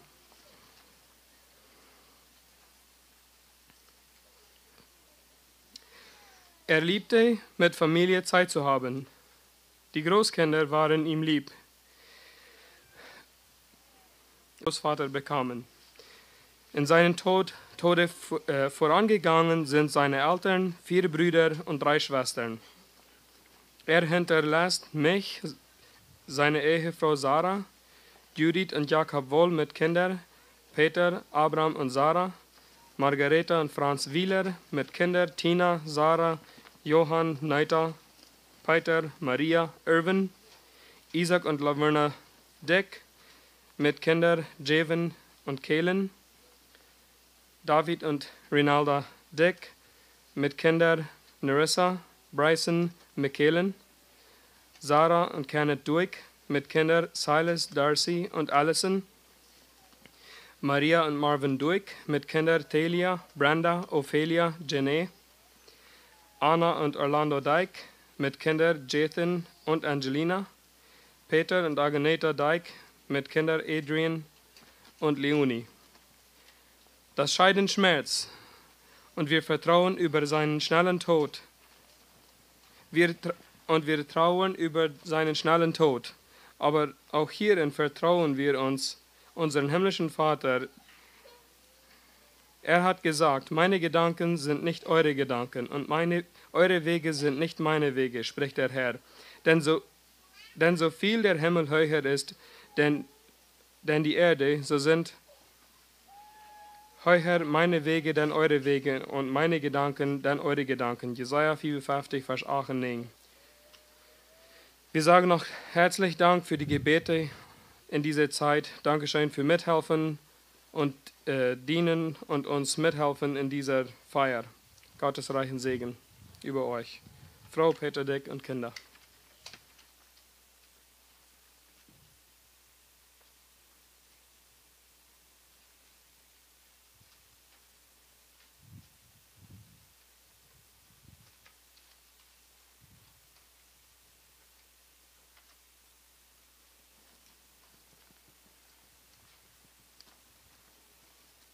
Ja, so kort ist das Strichchen dann aus. Okay, nächste habe ich hier Betit für die Familie. En er de andere haft nog wat te zijn hier, $10. Wat Besonderes. Zo neemt hij alleen het.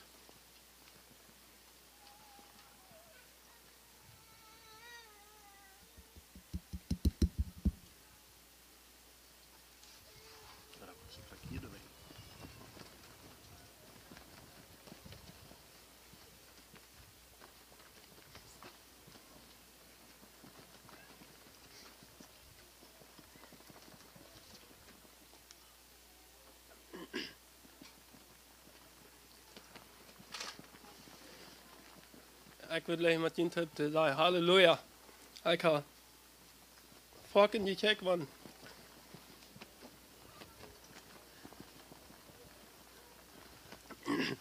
Van mijn dad. En dat je bij zat. En Jezus zijn brood nam. Wie reikt het weer? Ander weer je zei, hij nam mijn zeil en schoof de vooraan. Zijn zeil, schoof de vooraan. Emma waren. En hij worried, wanneer wat hij nam dat in zijn hart nemen.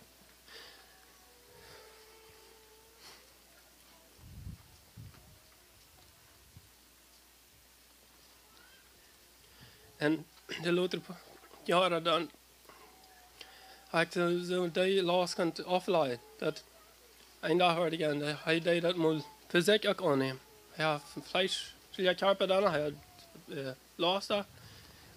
Maar hij was dan, hij nam Jezus aan en hij zei van aan, ik kon van bis niet zeggen treden. War dat hij gestorben is. Ik ken hem niet, dat hij al zoveel weiter daar met zijn hart. Ik vrees me zeer van dat hij praat gaat naar de laatste nacht. Houd me van de noodloos. Ik ben naar huis.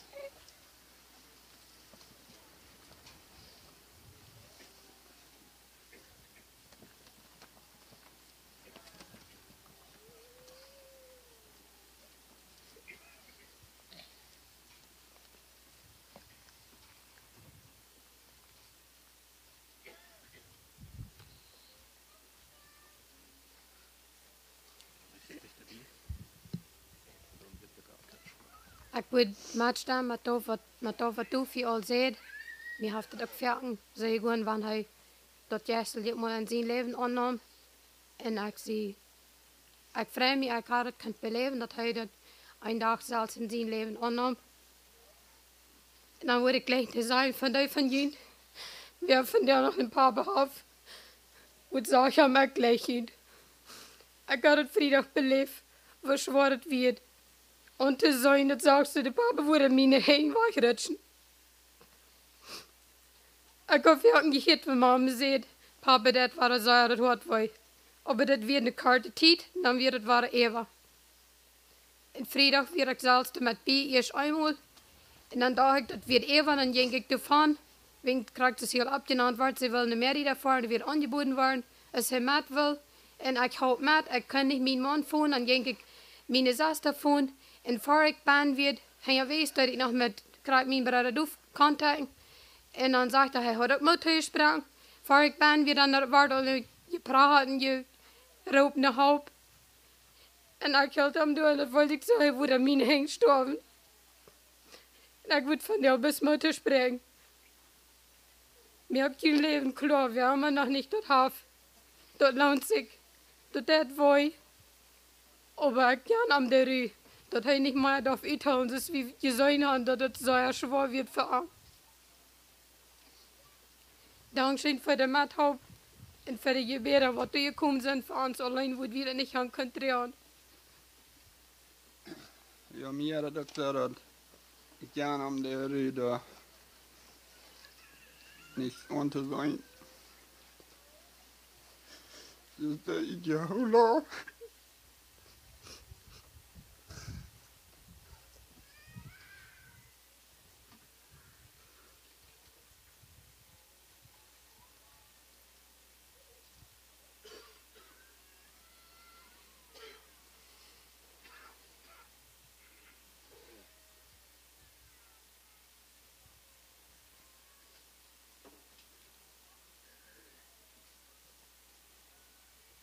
Sind uns Samaris, ich fuhr dann noch mit bei Orange Walk, zum am Weg führen, wenn sie wollen wegfahren.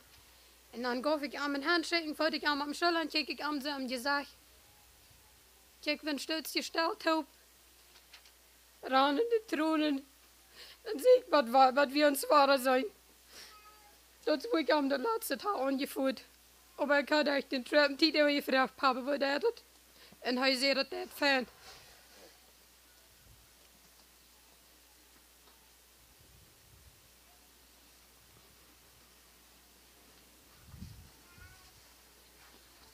Ein Ding, wat ik van hem geleerd heb, hij had allemaal een opene hand. Hij neemt maar een opene hand en jij vier maar een opene hand. En dat is mijn verlangen, ik wil leren afnemen van hem. Dat niet van mij wat je heeft, dat vasthouden voor mij. Rijd zijn han weer geven, dat is hij weer. Hij nou en hij geeft. En ik heb veel zenuwen beleefd. Maar ik heb de tijd op gehad.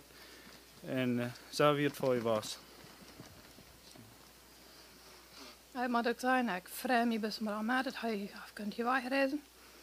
Even though het memories zijn, wat er waren nog sneden, wat er nog wat te treuren zijn nog, maar ik vrij me zelf aan, hij kon best maar een smal zijn. Ik vrij me best dat hij kunt even gewoon. Maar we waren aan mesten dat ja.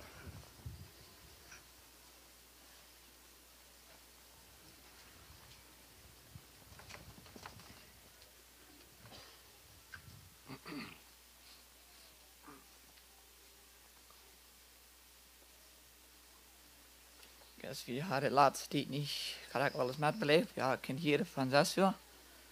Maar ik meer ook met zijn Marvin zei dat hij wil echt maar uit, hij dacht niet aan zichzelf.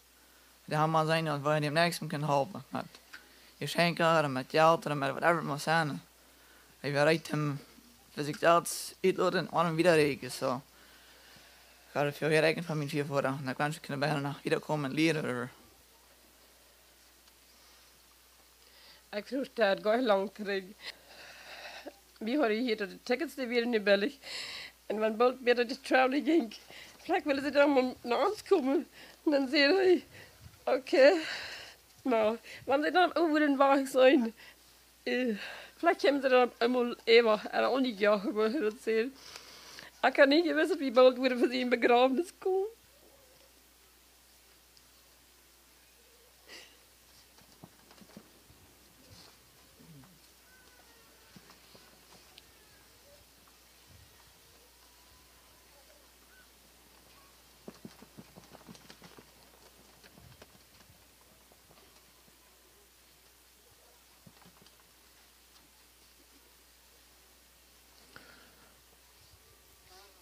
Dus als Vater wat hier liggen dat, jaren terug, kan mensen verder kunnen meest zijn wat allemaal de wil zijn.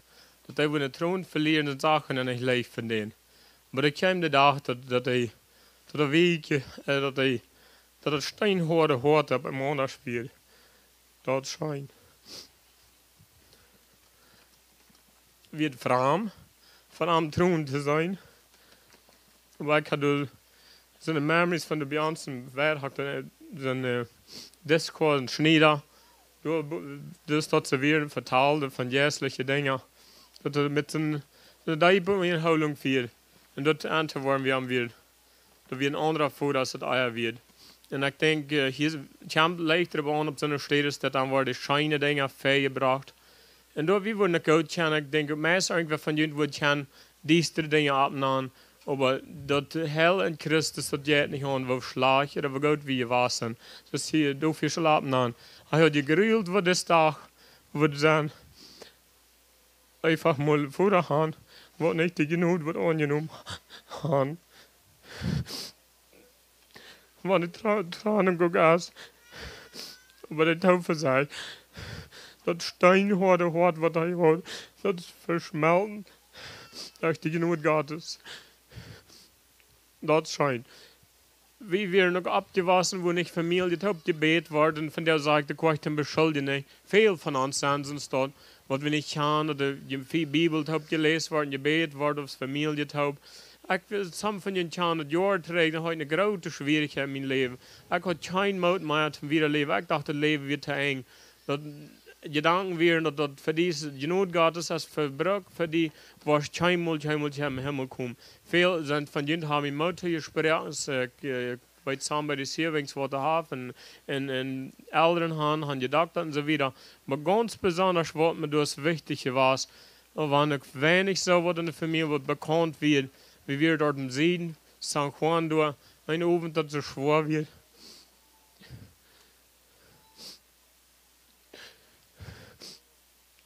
Ja, der Leiber Vater mit mir hab, so einem fertig hab, von die alleine steht wurde. Und ich hatte da ein Kleinbett für ihn. Ich denke, wie denn alle Bett sagte, wir uns hier, aber war ich bis Hand knien und wir beten. Ich denke nicht, dass ich blödes Gebet habe. Und von da was ich fertig wird.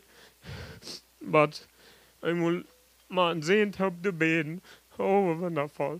Ich freue mich gerne um die Heimgehe mit dem Vater.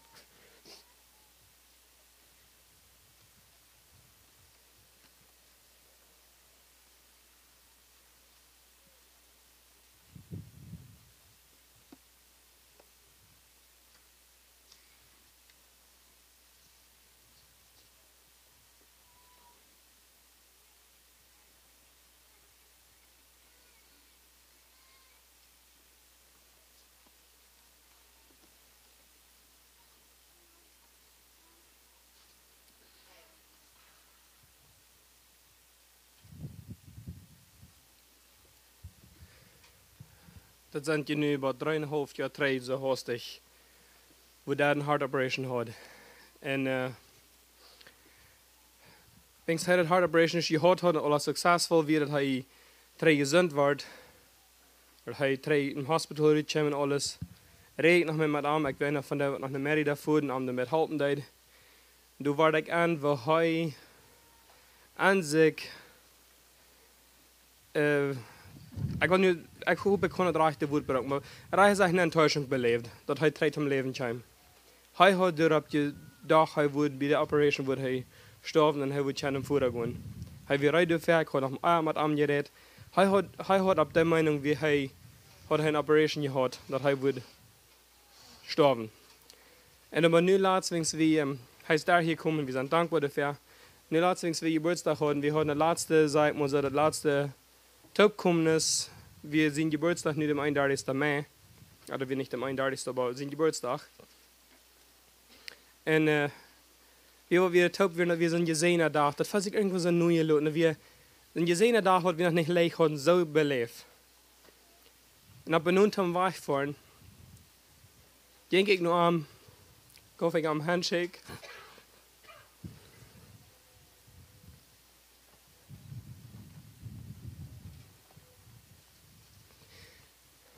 Ik zei tegen hem dat hij van hij zei 3 dagen, maar hij dat zegt dat we nu al even 3 jaar vergoed van hem wat hij een operation gehad had. Hij nu al even 3 jaar meer kan leven. Dat we ganz klar het bewijs dat God wie met zijn leven nog niet derg, maar God wil nog something met zijn leven beschikken. God had dat nog niet verder gehad. En ik wens hem bloß dat hij kan wirklich der Mann zijn nog de laatste tijd, wat God wil gaan, wat Jezus wil gaan, wat hij zal zijn. Zij ging door van en ik hij beantwoordt mij niet. En ik word aan en ging dat type, zo ging ik 3 nog eenmaal. Voordat ik aan met hem schulden vroeger is dat niet zo. Hij beantwoordt ja, harten hem. En hij had zelfs erkennen kunnen dat zijn leven weer nog niet daar was. Wens ans mondagsmorgens daarna gevonden wordt. En de zesde vond me dat, vrienden ze hadden die wat verteld. Zeg nou nog hadden ze niet, ik vroeg voets wat ze gestorven. Nee, nog niet over het spoor. Mijn gebed wie door haar wanneer het mogelijkheid gaf, dat hij kon gezond worden. Meer kan please gezond. Wanneer niet? We waren alle de half al jaren dat hast hij zich 18 jaar al geleden. Wanneer het niet de mogelijkheid gaf dat hij kon gezond worden, nam hem naar huis. Hij is toen nam hem naar huis, wanneer het dien wel nemen is. En ik zie van deze bloos dankbaar. Hij brengt niet meer lijden. Hij is aan de uivieru, wens meer later een beeldje schijkt wordt, zoals hij er leeg, had je een smile. Dat het woi, de schnieding dat woi, de trang dat woi. Wat je een smile aan dat zo. Aan de ru, aan de uivieru.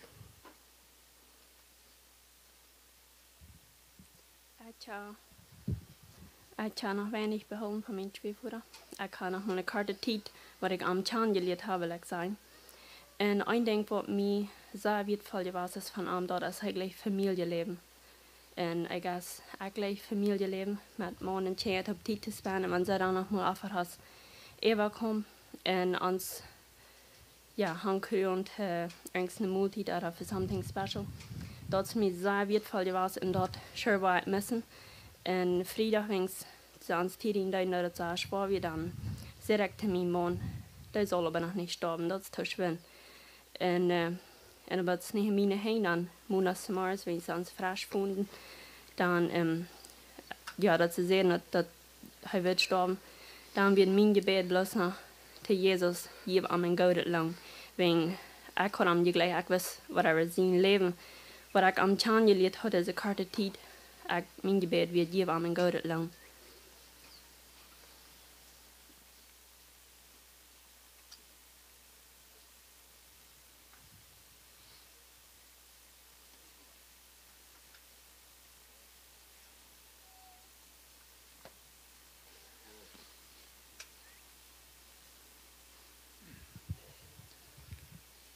Ja, wir hatten dort verrachen mit einem Typ eine Minute davor. En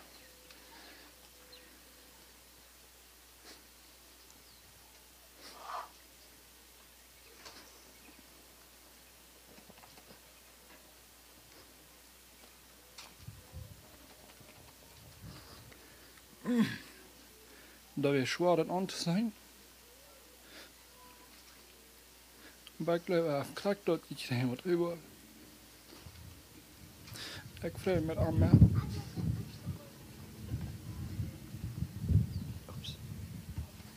Ja, het leest had zijn grootje.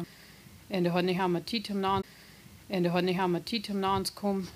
Laatst in dag weer nog waren door en dan zag ik dat voor ik voet bis bij ons voorbij, de had niet tijd. En de andere kinderen gelijk naar de kruppers, die zal nog naar ons komen. Nu waren de leuren, grootpapa zal nog waren naar aankomen.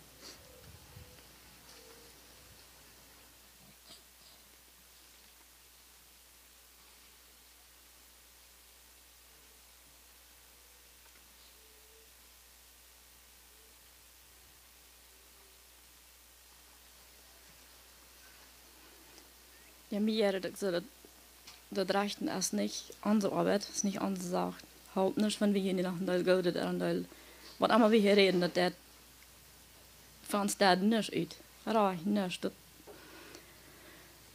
wat immer das is, dat wenn wir hier niet proben veel geld allerhand te reden, dat helpt ons niet.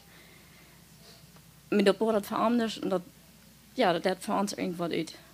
We krijgen vrijdag, als het dus zo zwaar weer. Ik voelde veel stoot te gaan. En evident wordt dat leren wat we doen, wat ik met dit heb, wat ik er dan voer, wat ik er dan blijf. En evident wordt het zo zwaar. En dan ging wieder dann so mit am Schaffen, dann so wat allemaal weer aan alle duiden, spitten smeren en wind geven en alles. Dat we zo jurig, dat laat zich houden, we zo jurig en wilt gaf de grote nood dan nu en dan weer dan steeds je de mes onweide klein bed had hij. Niet wie hem had, hield ik me niet zo, maar anders weer wat verdacht. En dan zat er bekend bad. Salz und speziell ganz maudig wird. Sehr maudig. Und dann, die hat einen kleinen Stütz, ich weiß nicht, ob es irgendwann Tiet beholen hat, aber eine ganz karte Tiet. Dann war das sehr schwer. Und dann scheint sich das so gut. Einer da dann dort, und der andere dort. Und dann haben wir das geplästert. Und dann scheint sich das wohl nicht nur geben, und da über den überdach. En dan kreeg ik de gelegenheid om in bad bij aan te zijn. En dan hadden we dus een schijne onderhouding. Dan zei hij dat te mij, dat vielleicht niet te mij, maar ja, hij zei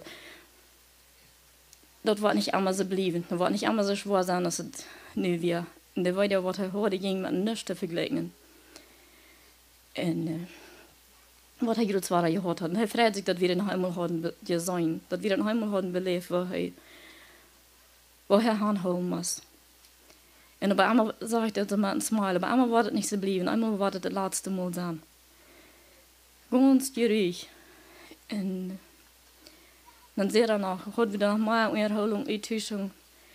Dan zei hij, hij we dan alles zo aan hadden, hij had dan niet zo'n grote nood gehad als aan hadden, wil om had te bedienen. Maar dan weer de nood al zoveel groot was dat hij bloos gewenscht had, merk me mal eenmaal im Sloop. Dan zie ik je van deze wereld weg. En dan zei hij groot, dan waren we afgewerkt. Hij waren weer thuis gekomen. En weer het leven zeer verdorven was. En weer het zeer schuld was. Dat gaat hem dan niet uit een huis genomen. Hij had dan al ganz voorsteld gehoopt dat hij would. Dan würde hij niet länger darben. En ik kon niet anders zijn.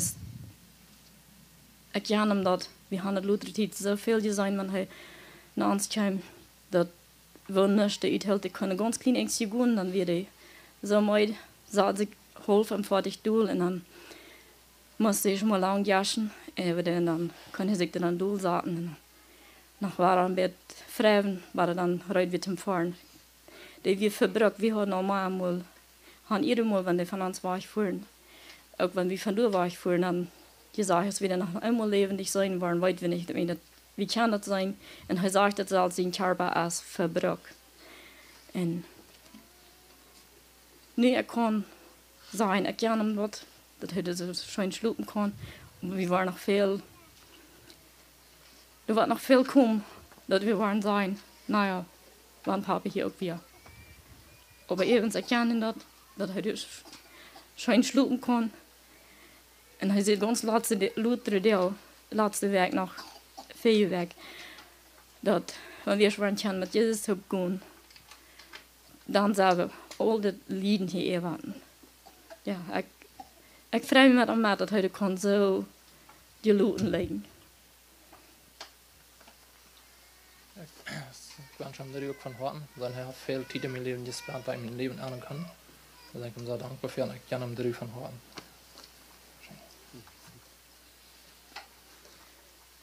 Ja, en hij weer de zaai om te doen. Wat je alle bekend zijn, dat we lang Luther nog allemaal geloven, wie weer in de beste. En wanneer hij met ons reden, daar krijgen we hard ik me ging aanstaan. Daar allemaal waren we ze zeggen, die kan wel doorblijven wo je zijn. Die sagen bloß, het wordt Gottes nemen, lezen dat en dan je doen rechten. Evens nu je kleine mensenrechten.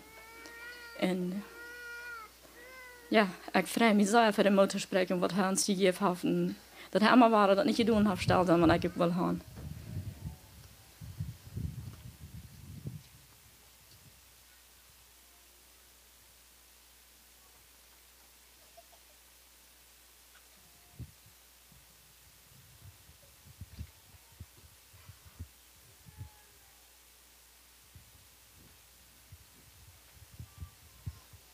Ja, ik wou zijn, ik heb veel aan mijn ogen zijn dat hij zagen de nood had.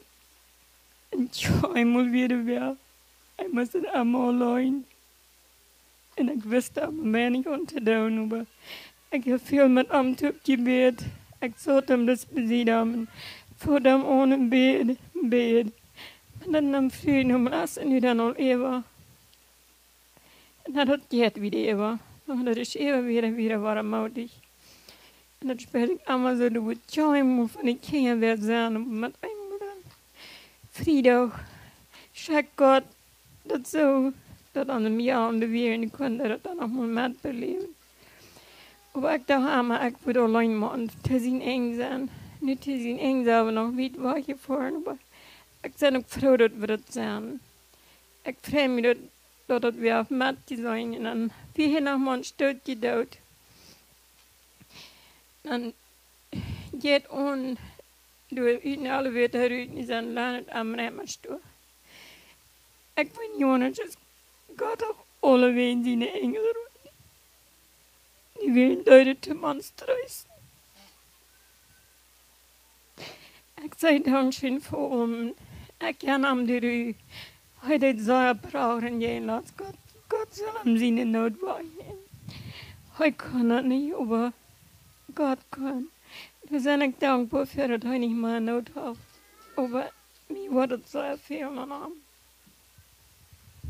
Nou, ik denk, wat ik wat gleich te sagen, wat Isaac eerst al zei, wir sind verschieden abgewassen. Und ich habe sehr viel Dinge beholen von ihm. Wenn ich dann manchmal eine Freiheit früher, noch verschiedene Dinge, mit der Jugend habe aber Gott noch gehen, verschiedene. Hij zei immer nicht bitte da gehen und das freut mich auch. I mean, dann kann ich nicht verstehen, aber ich habe Luther fair meine Eltern al gesagt, ja, alle eigentlich wahr, ich freue mich, wenn ich dann die Dinge nicht verstehen kann. Aber von der sehe ich dankbar für das, was mein Papa mir gelehrt hat. Hij zei immer, wenn ich vor ein Finger handregen, dann wird bald die ganze Hand zusammen. Und ich kann das da nicht verstehen. Ich habe das Fergenschlag gegangen, andere Jahr, und andere Jungs gingen weit weg. Und ich bleibe allein. Über den bleibe ich thuis. Wat wir uns dann taub fangen, was ich mein Boyfriend habe, dann bleibe ich dann thuis. Dann ging das auch schöner. Und nachher denke sind uns morgens, als wir an Orange Walk fuhren, herwees, dann sagt er mit uns, streckte sich seine Hände und stehe uit, und dann sagt er, ich würde gleich ein großes fertig zu kaufen. Und dann wollen wir als ganze Familie, wir immer mit mir taub gehen. Dann wollen wir eine Reise machen. Und dann würden wir, wo immer wir wollen, schlucken wir hier. Nächstes, wo wir dort was wollen, da wir dort. Da würde ich gleich mit den Kindern alle taub zu tun. Das haben wir dann nicht beleven.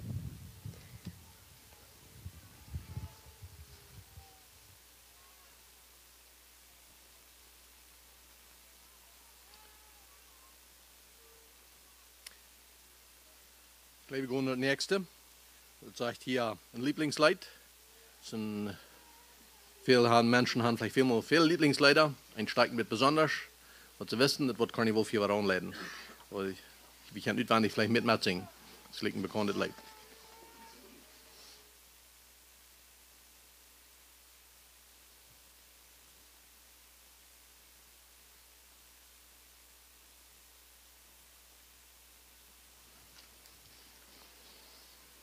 Ja, dat Lieblingslied, dat verstand ik zo dat we dat als geht nach Haus. Dat is het andere lied wat op dat blad boven wird. So dan, wer dan blad heeft noten, check ik hij dan de noot checken en waar we dat zingen. Es geht nach Haus.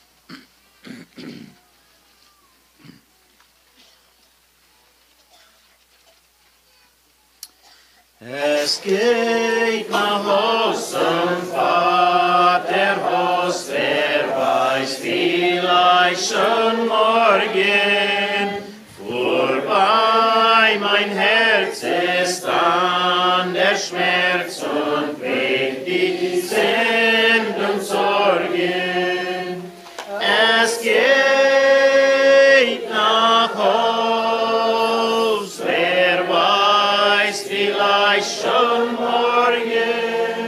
Es geht nach Haus, wer weiß, vielleicht schon morgen. Müdes Kind, die Straßen sind dort all in rein und sonnig. Und gefreut vertreibt dein Leid und wieder süß und wonnig. Es geht nach Haus, wer weiß, vielleicht schon morgen. Es geht nach Haus, wer weiß, vielleicht schon morgen. Die Gläubig flehen mit Tränen, sehen sie sind im Herrn geborgen. Ins Heim so traut das Gott geborgt, ziehen wir vielleicht schon morgen.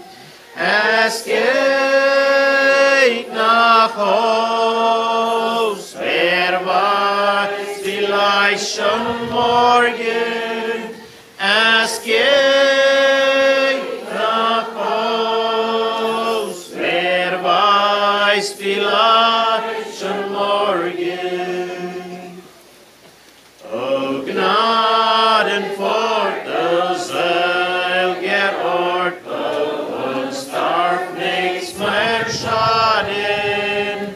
Da wird viel Freud und Herrlichkeit dem Herr zum Mahl geladen. Es geht nach Haus, wer weiß, vielleicht schon morgen. Es geht nach Haus, wer weiß, vielleicht schon morgen.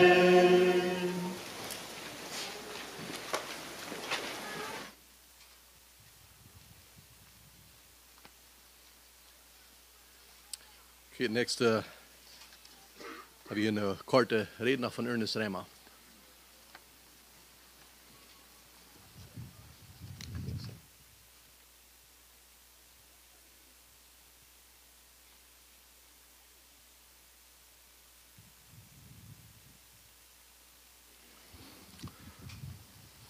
Oké, kort best klimaat wat zeggen en wat veel te zeggen. Ik vraag me zeggen wat we hier hebben. Ik geloof we hebben een klare boodschap hier. We hebben een entscheiding te maken, dat is wichtig in ons leven, om te verstandnis te komen. Klimaat te terug herinneren, waar ik denk op te naden, dat zijn de meest 17 jaar terug. Dan bij Allen Remmer, die kwam de dienaarschap zei dat hij had met Peter Dyck te doen en hij had een verlangen geestelijk leven te krijgen. En zij weer een paar met familie de handen voor met hen te zingen. En dan bood hij me aan en zei, we willen wel met voor en dan kon het Bibelthema verbrengen. Als we dan doorheen kwamen, ik ken het lied niet, het was een vreemde lied voor mij. En zo dan weer daar een erg gast of zelfs een gastige lied. Taub en met een verlangen wat te horen. Zo'n wat zij niet weer hier niet geleerd weer worden, niet verstaan kunnen en ik stem met wat de schweerzinns al zeiden. We hadden veel jaren, dat we ziemlich einreich zijn geweest en we hebben woon wieder dich aan eind, hadden alle dagen met hem te doen voor een paar jaar. Ongeveer iedere dag. En hij weer zo dat hij had wat overig. Ver wie daar aan het woonden en we kwamen daarheen toen een bibelstund. Dan werden ze allemaal rijden, ze wilden ons eten geven en ons goud bedienen. Dat had hij had bloos overig. Dat stemmig wat al gezegd wordt. Hij was een broerman en veelmaal krijg ik vielleicht gewunderd, dat ze al gezegd wordt en hoort het hoort. En over de man over een broer en een dergelijke zaten dat hij wel in zijn leven dat zal zesvoort zijn als de gleis waar hij bijna wie was, dat het meer bedienen kon. En hij heeft zich met gevraagd dat die kinderen was op en die bekeerden zich, die beleefden de persoonlijke ervaring met hem heiland. Er wordt aan zijn nieuws en zijn weerval was dat met te beleven dat ze dat passeren deed. En ik vraag me ook voor zijn entscheiding wat hij gemaakt heeft.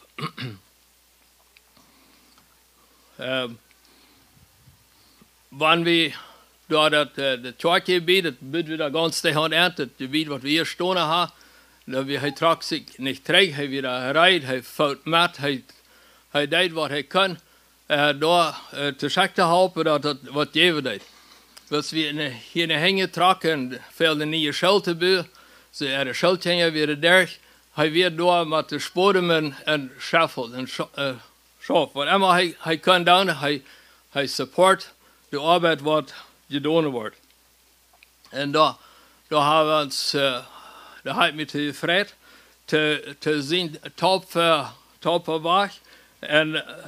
En ik heb over de manchmal gewunderd, wanneer wordt het really en wat een difference maken.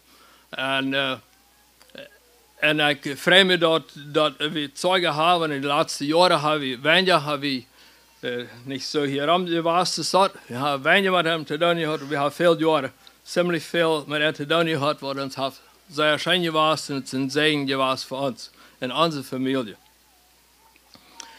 Kort hier een klein beetje gedanke, wat ik kan denken deed aan de familie, die is in Treur. We kunnen zeggen, we gleich zeggen hoe het alle worden. Hij heeft veel derg. En de steden wat ladig zijn. En meestal wat ook al gezegd wordt, ik had hier een andere afsnitt over waar Jezus dat ze klaar bewezen heeft dat hij heeft medelijden met hij wat er treuren doen. En we vinden dat ongeveer 100 maal in de Bijbel dat Jezus een medelijden heeft met mensen. Zodat Jezus weer wichtig heeft hier dat hij een medgevoel heeft met een mens. En in Lucas 7, daar is een korte geschichte wat er zegt. Hij zegt van Capernaum, dat wil hij aanvangt het evangelium uit te brengen. Dan woont hij in Capernaum, dat we met zijn hoofdstad waar hij tussen weer. En hij jet een dag naar een kleine stad Nein. En dat is ongeveer 25 mijl te gaan. Dat is van hier bij Orange Walk, moet te voet gaan. Want hij wordt harder langzaam gegaan, dat wordt zijn oontje worden, wat hij door weer. En het zegt, er komt veel volk aan. En ik kan me voorstellen, de wacht wat zijn smal en slecht was, dat wat we hier hadden in Orange Walk. En dan wel lang wat de reizen was. Vielleicht een halve mijl komen mensen aan, gesabbeld, en willen wat horen van Jezus. En dan zijn ze meestal dat dorp en dan komt daar een familie aangegaan en die hebben een zak op de schouder en komen uit. Zijn een paar mijl staat eruit en willen een doden begraven. En Jezus is daar en hij wordt aan en dat is nu, en hij zegt het is een weetvrouw, een einzige zin. En dan zegt het hier, dat jammer Jezus. Hij had een medelijden met deze weetvrouw. Die man, die hadden ze eerder uitgedracht en daar vielleicht zelfs gesteed begraafd. En nu hebben ze hem zien met en gaan en wer wordt zich weer jammer. Jezus had een medelijden. En hij bewijst dat door. Hij hield er stil, de ganze zorg, alle mensen wat er gingen, hield er stil, hij had nodig, hij schiet dat zorg aan. En dan zegt hij, sta op. En wat hebben mensen gedacht? Mijn voet richtte zich op. En dan zei hij dat zegt dat er komende angst werd. En andere weer, er komen respect te al die mensen wat er weer. Wat er weer van Capernaum met te komen, wat er komen, de gasten vol mensen. En een respect. En een respect te God. En zij vangen aan God te loven en te prijzen. Dat werkelijk, ze zei, hier is een profeet, hier is somebody aan je ons te komen, wat leven geven kan. En dem heiland hebben we vandaag. Prijs hem Herrn. We een heiland, wat er kan metveilen met ons, en die kan ons leven geven. En al je leven. Een vrijheid, wat niet je weg te nemen. En we danken dem Herrn, dat hij zo gnädig is, en zo liefdevol, dat hij dat geven heeft. Nog een vers wat ik hier, mijn laatste 2 vers wat ik hier de Hebreeër wil uitnemen, die zei hier de Hebreeër 4 vers 15, daar zegt het, we hebben niet een hoge priester, die wat niet medelijden heeft met onze zwakheden. Hij weet dat we zijn zwak en we hebben zwakheden en dus we hier hebben, weet we niet ohne Fehler. En we zijn niet ohne Fehler. En we hebben een hoge priester wat er kan metveilen. Hij kan metveilen met onze zwakheden. En hij is verzacht worden en alle zwakheden en alle wat ons kan bejegen, daar kan hij metveilen. Krijgt het wie. Maar één ding wat anders weer, hij weer ganz ohne zin. We hebben zoveel meer zin maken. Maar dat wordt hem jammer over ons, dat hij weer gleich ons te heilen daarvan. En hij kan metveilen. Hij weer ohne zin. En daarom wil we met moed, met vrijheid en naar hem komen. En ons hart aanbrengen.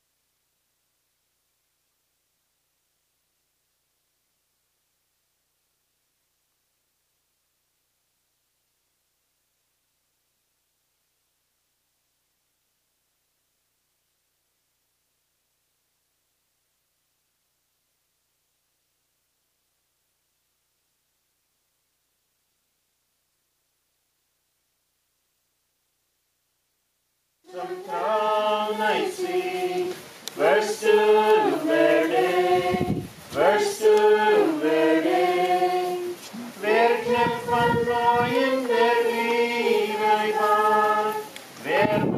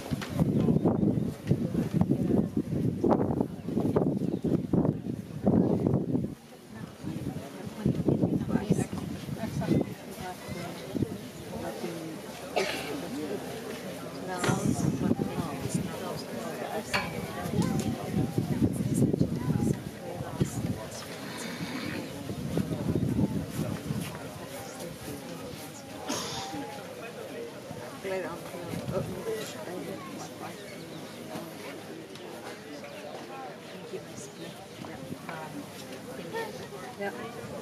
Maar niet aan alle niet te goed nemen. Hetzelfde. Dat zal niet eens wat vernomen worden.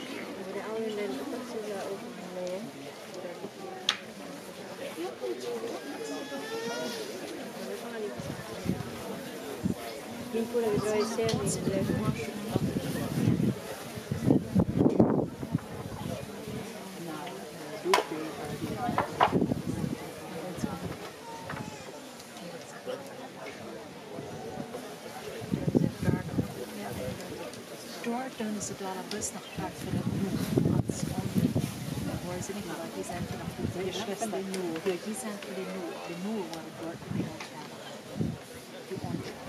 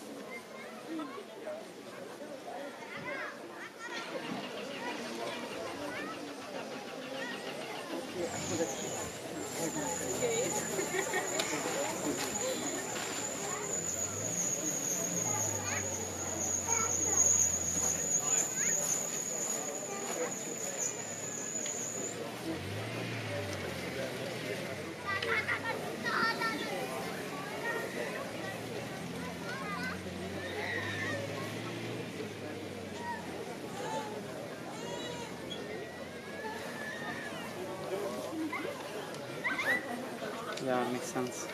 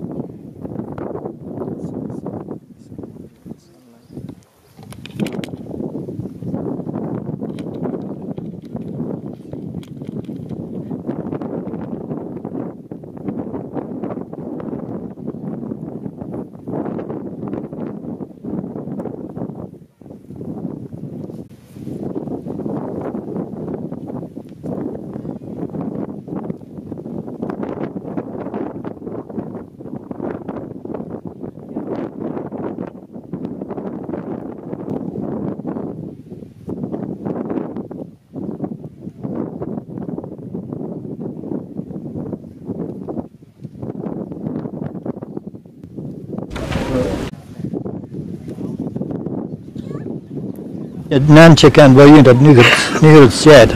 Dat is een sneden daar afsnit van je leven, waar je rekenen je levende familieglied eenmaal het laatste maal te zijn. En wat het is, dat is niet de persoon zelfs. Dat is niet je vader, je grootvader. Je hebt niet omdat je geen hoopning hebt. Maar dat is een afscheid van een levende persoon. En dat heeft wij. Maar we haken vars en dat is van Gottes geest, hij reist. En das Moment, dus ik al zei, we hadden hem vielleicht niet überein beleefd. En dat is ook gezegd dat we hem zelf überein beleven. Maar een je beleven dat een beetje zo als een diepet laag wat geen bodem heeft. We denken aan dat redt af. Dat redt af. En dat redt af. En dat wat is staat weer. Dat is de weg naar dem dat die mensheid in zin gevallen wordt. Dan is door de dood aangetreden. En maar dat er de hooping is, dat we Jezus Christus allemaal waren verdanken, prijzen daarvoor. Ja, je bent niet alleen, er zijn velen die hebben het beleefd. En dat is een weg durch. Onze zeilen, dat zijn onze gevoelens, ons denken, onze emotions. Waar we die dem Herrn aanbevelen. Hij wordt zich damit weten. Hij heeft ons gebed, hij heeft ons gemerkt, hij weet waar we gemerkt zijn, hij wordt zich damit weten. Waar we niet im Unglauben verzerren, waar we im Glauben houden en ver wegchecken. Gott segne euch. Waar we nog beten. Ons lieber Vater, die du ons gemerkt hast, du weißt, wo wir gemerkt sind, du weißt, dass wir stark sind, du weißt, dass die Blumen, wat er s'morgens schijnen rood weer, dat is op de nächsten dag is die verwaard. Dat weet du alle. Du weet waar we en wat voor de omstanden we zijn. En we willen ons die aanbevelen. Hier zijn veel weiden, dat kunnen we niet anders denken als de zendweiden. We bevelen die als de trouwe Schafer, jeder eine Seil aan, die hier van jou is, die hier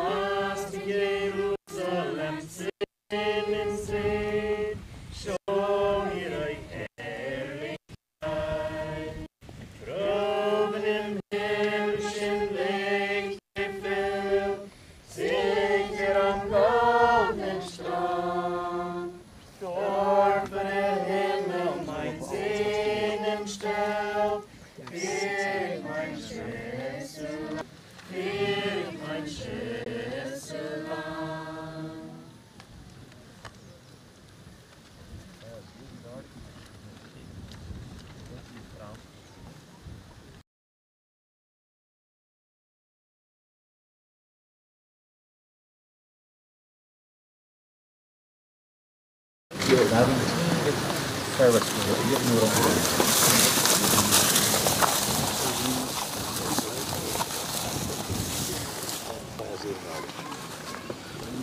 mit Jesu will ich pilger wandern, nur mit ihm gefreu ich ein und aus. Weg und Ziel bin ich bei keinem anderen, allein bringt Heil in Herz und Haus. Allein bringt Heil in Herz und Haus.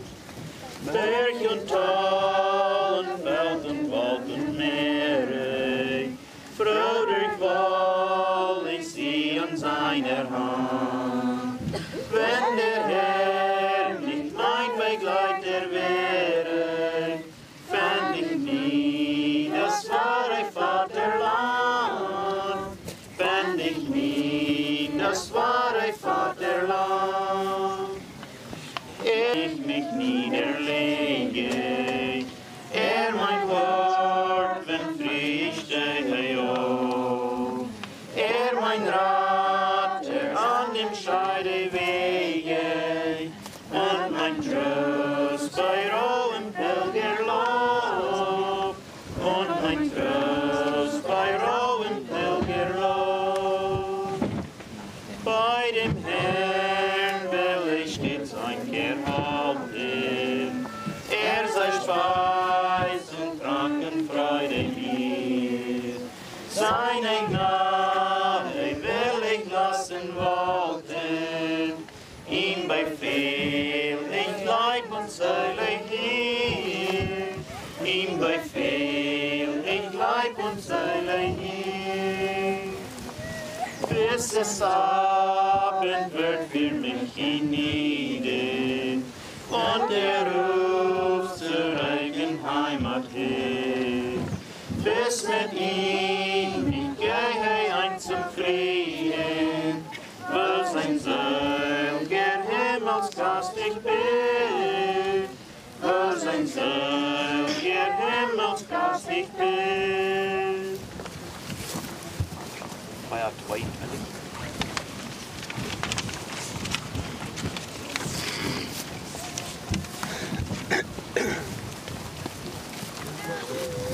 Feier 2. Ich weiß, wer am finsteren Strom mir freudig zur Seite verwahrt, das Grauen verband mit liebender Hand, die Fluten des Tores erteilt. Mein Jesus, trägt mich durch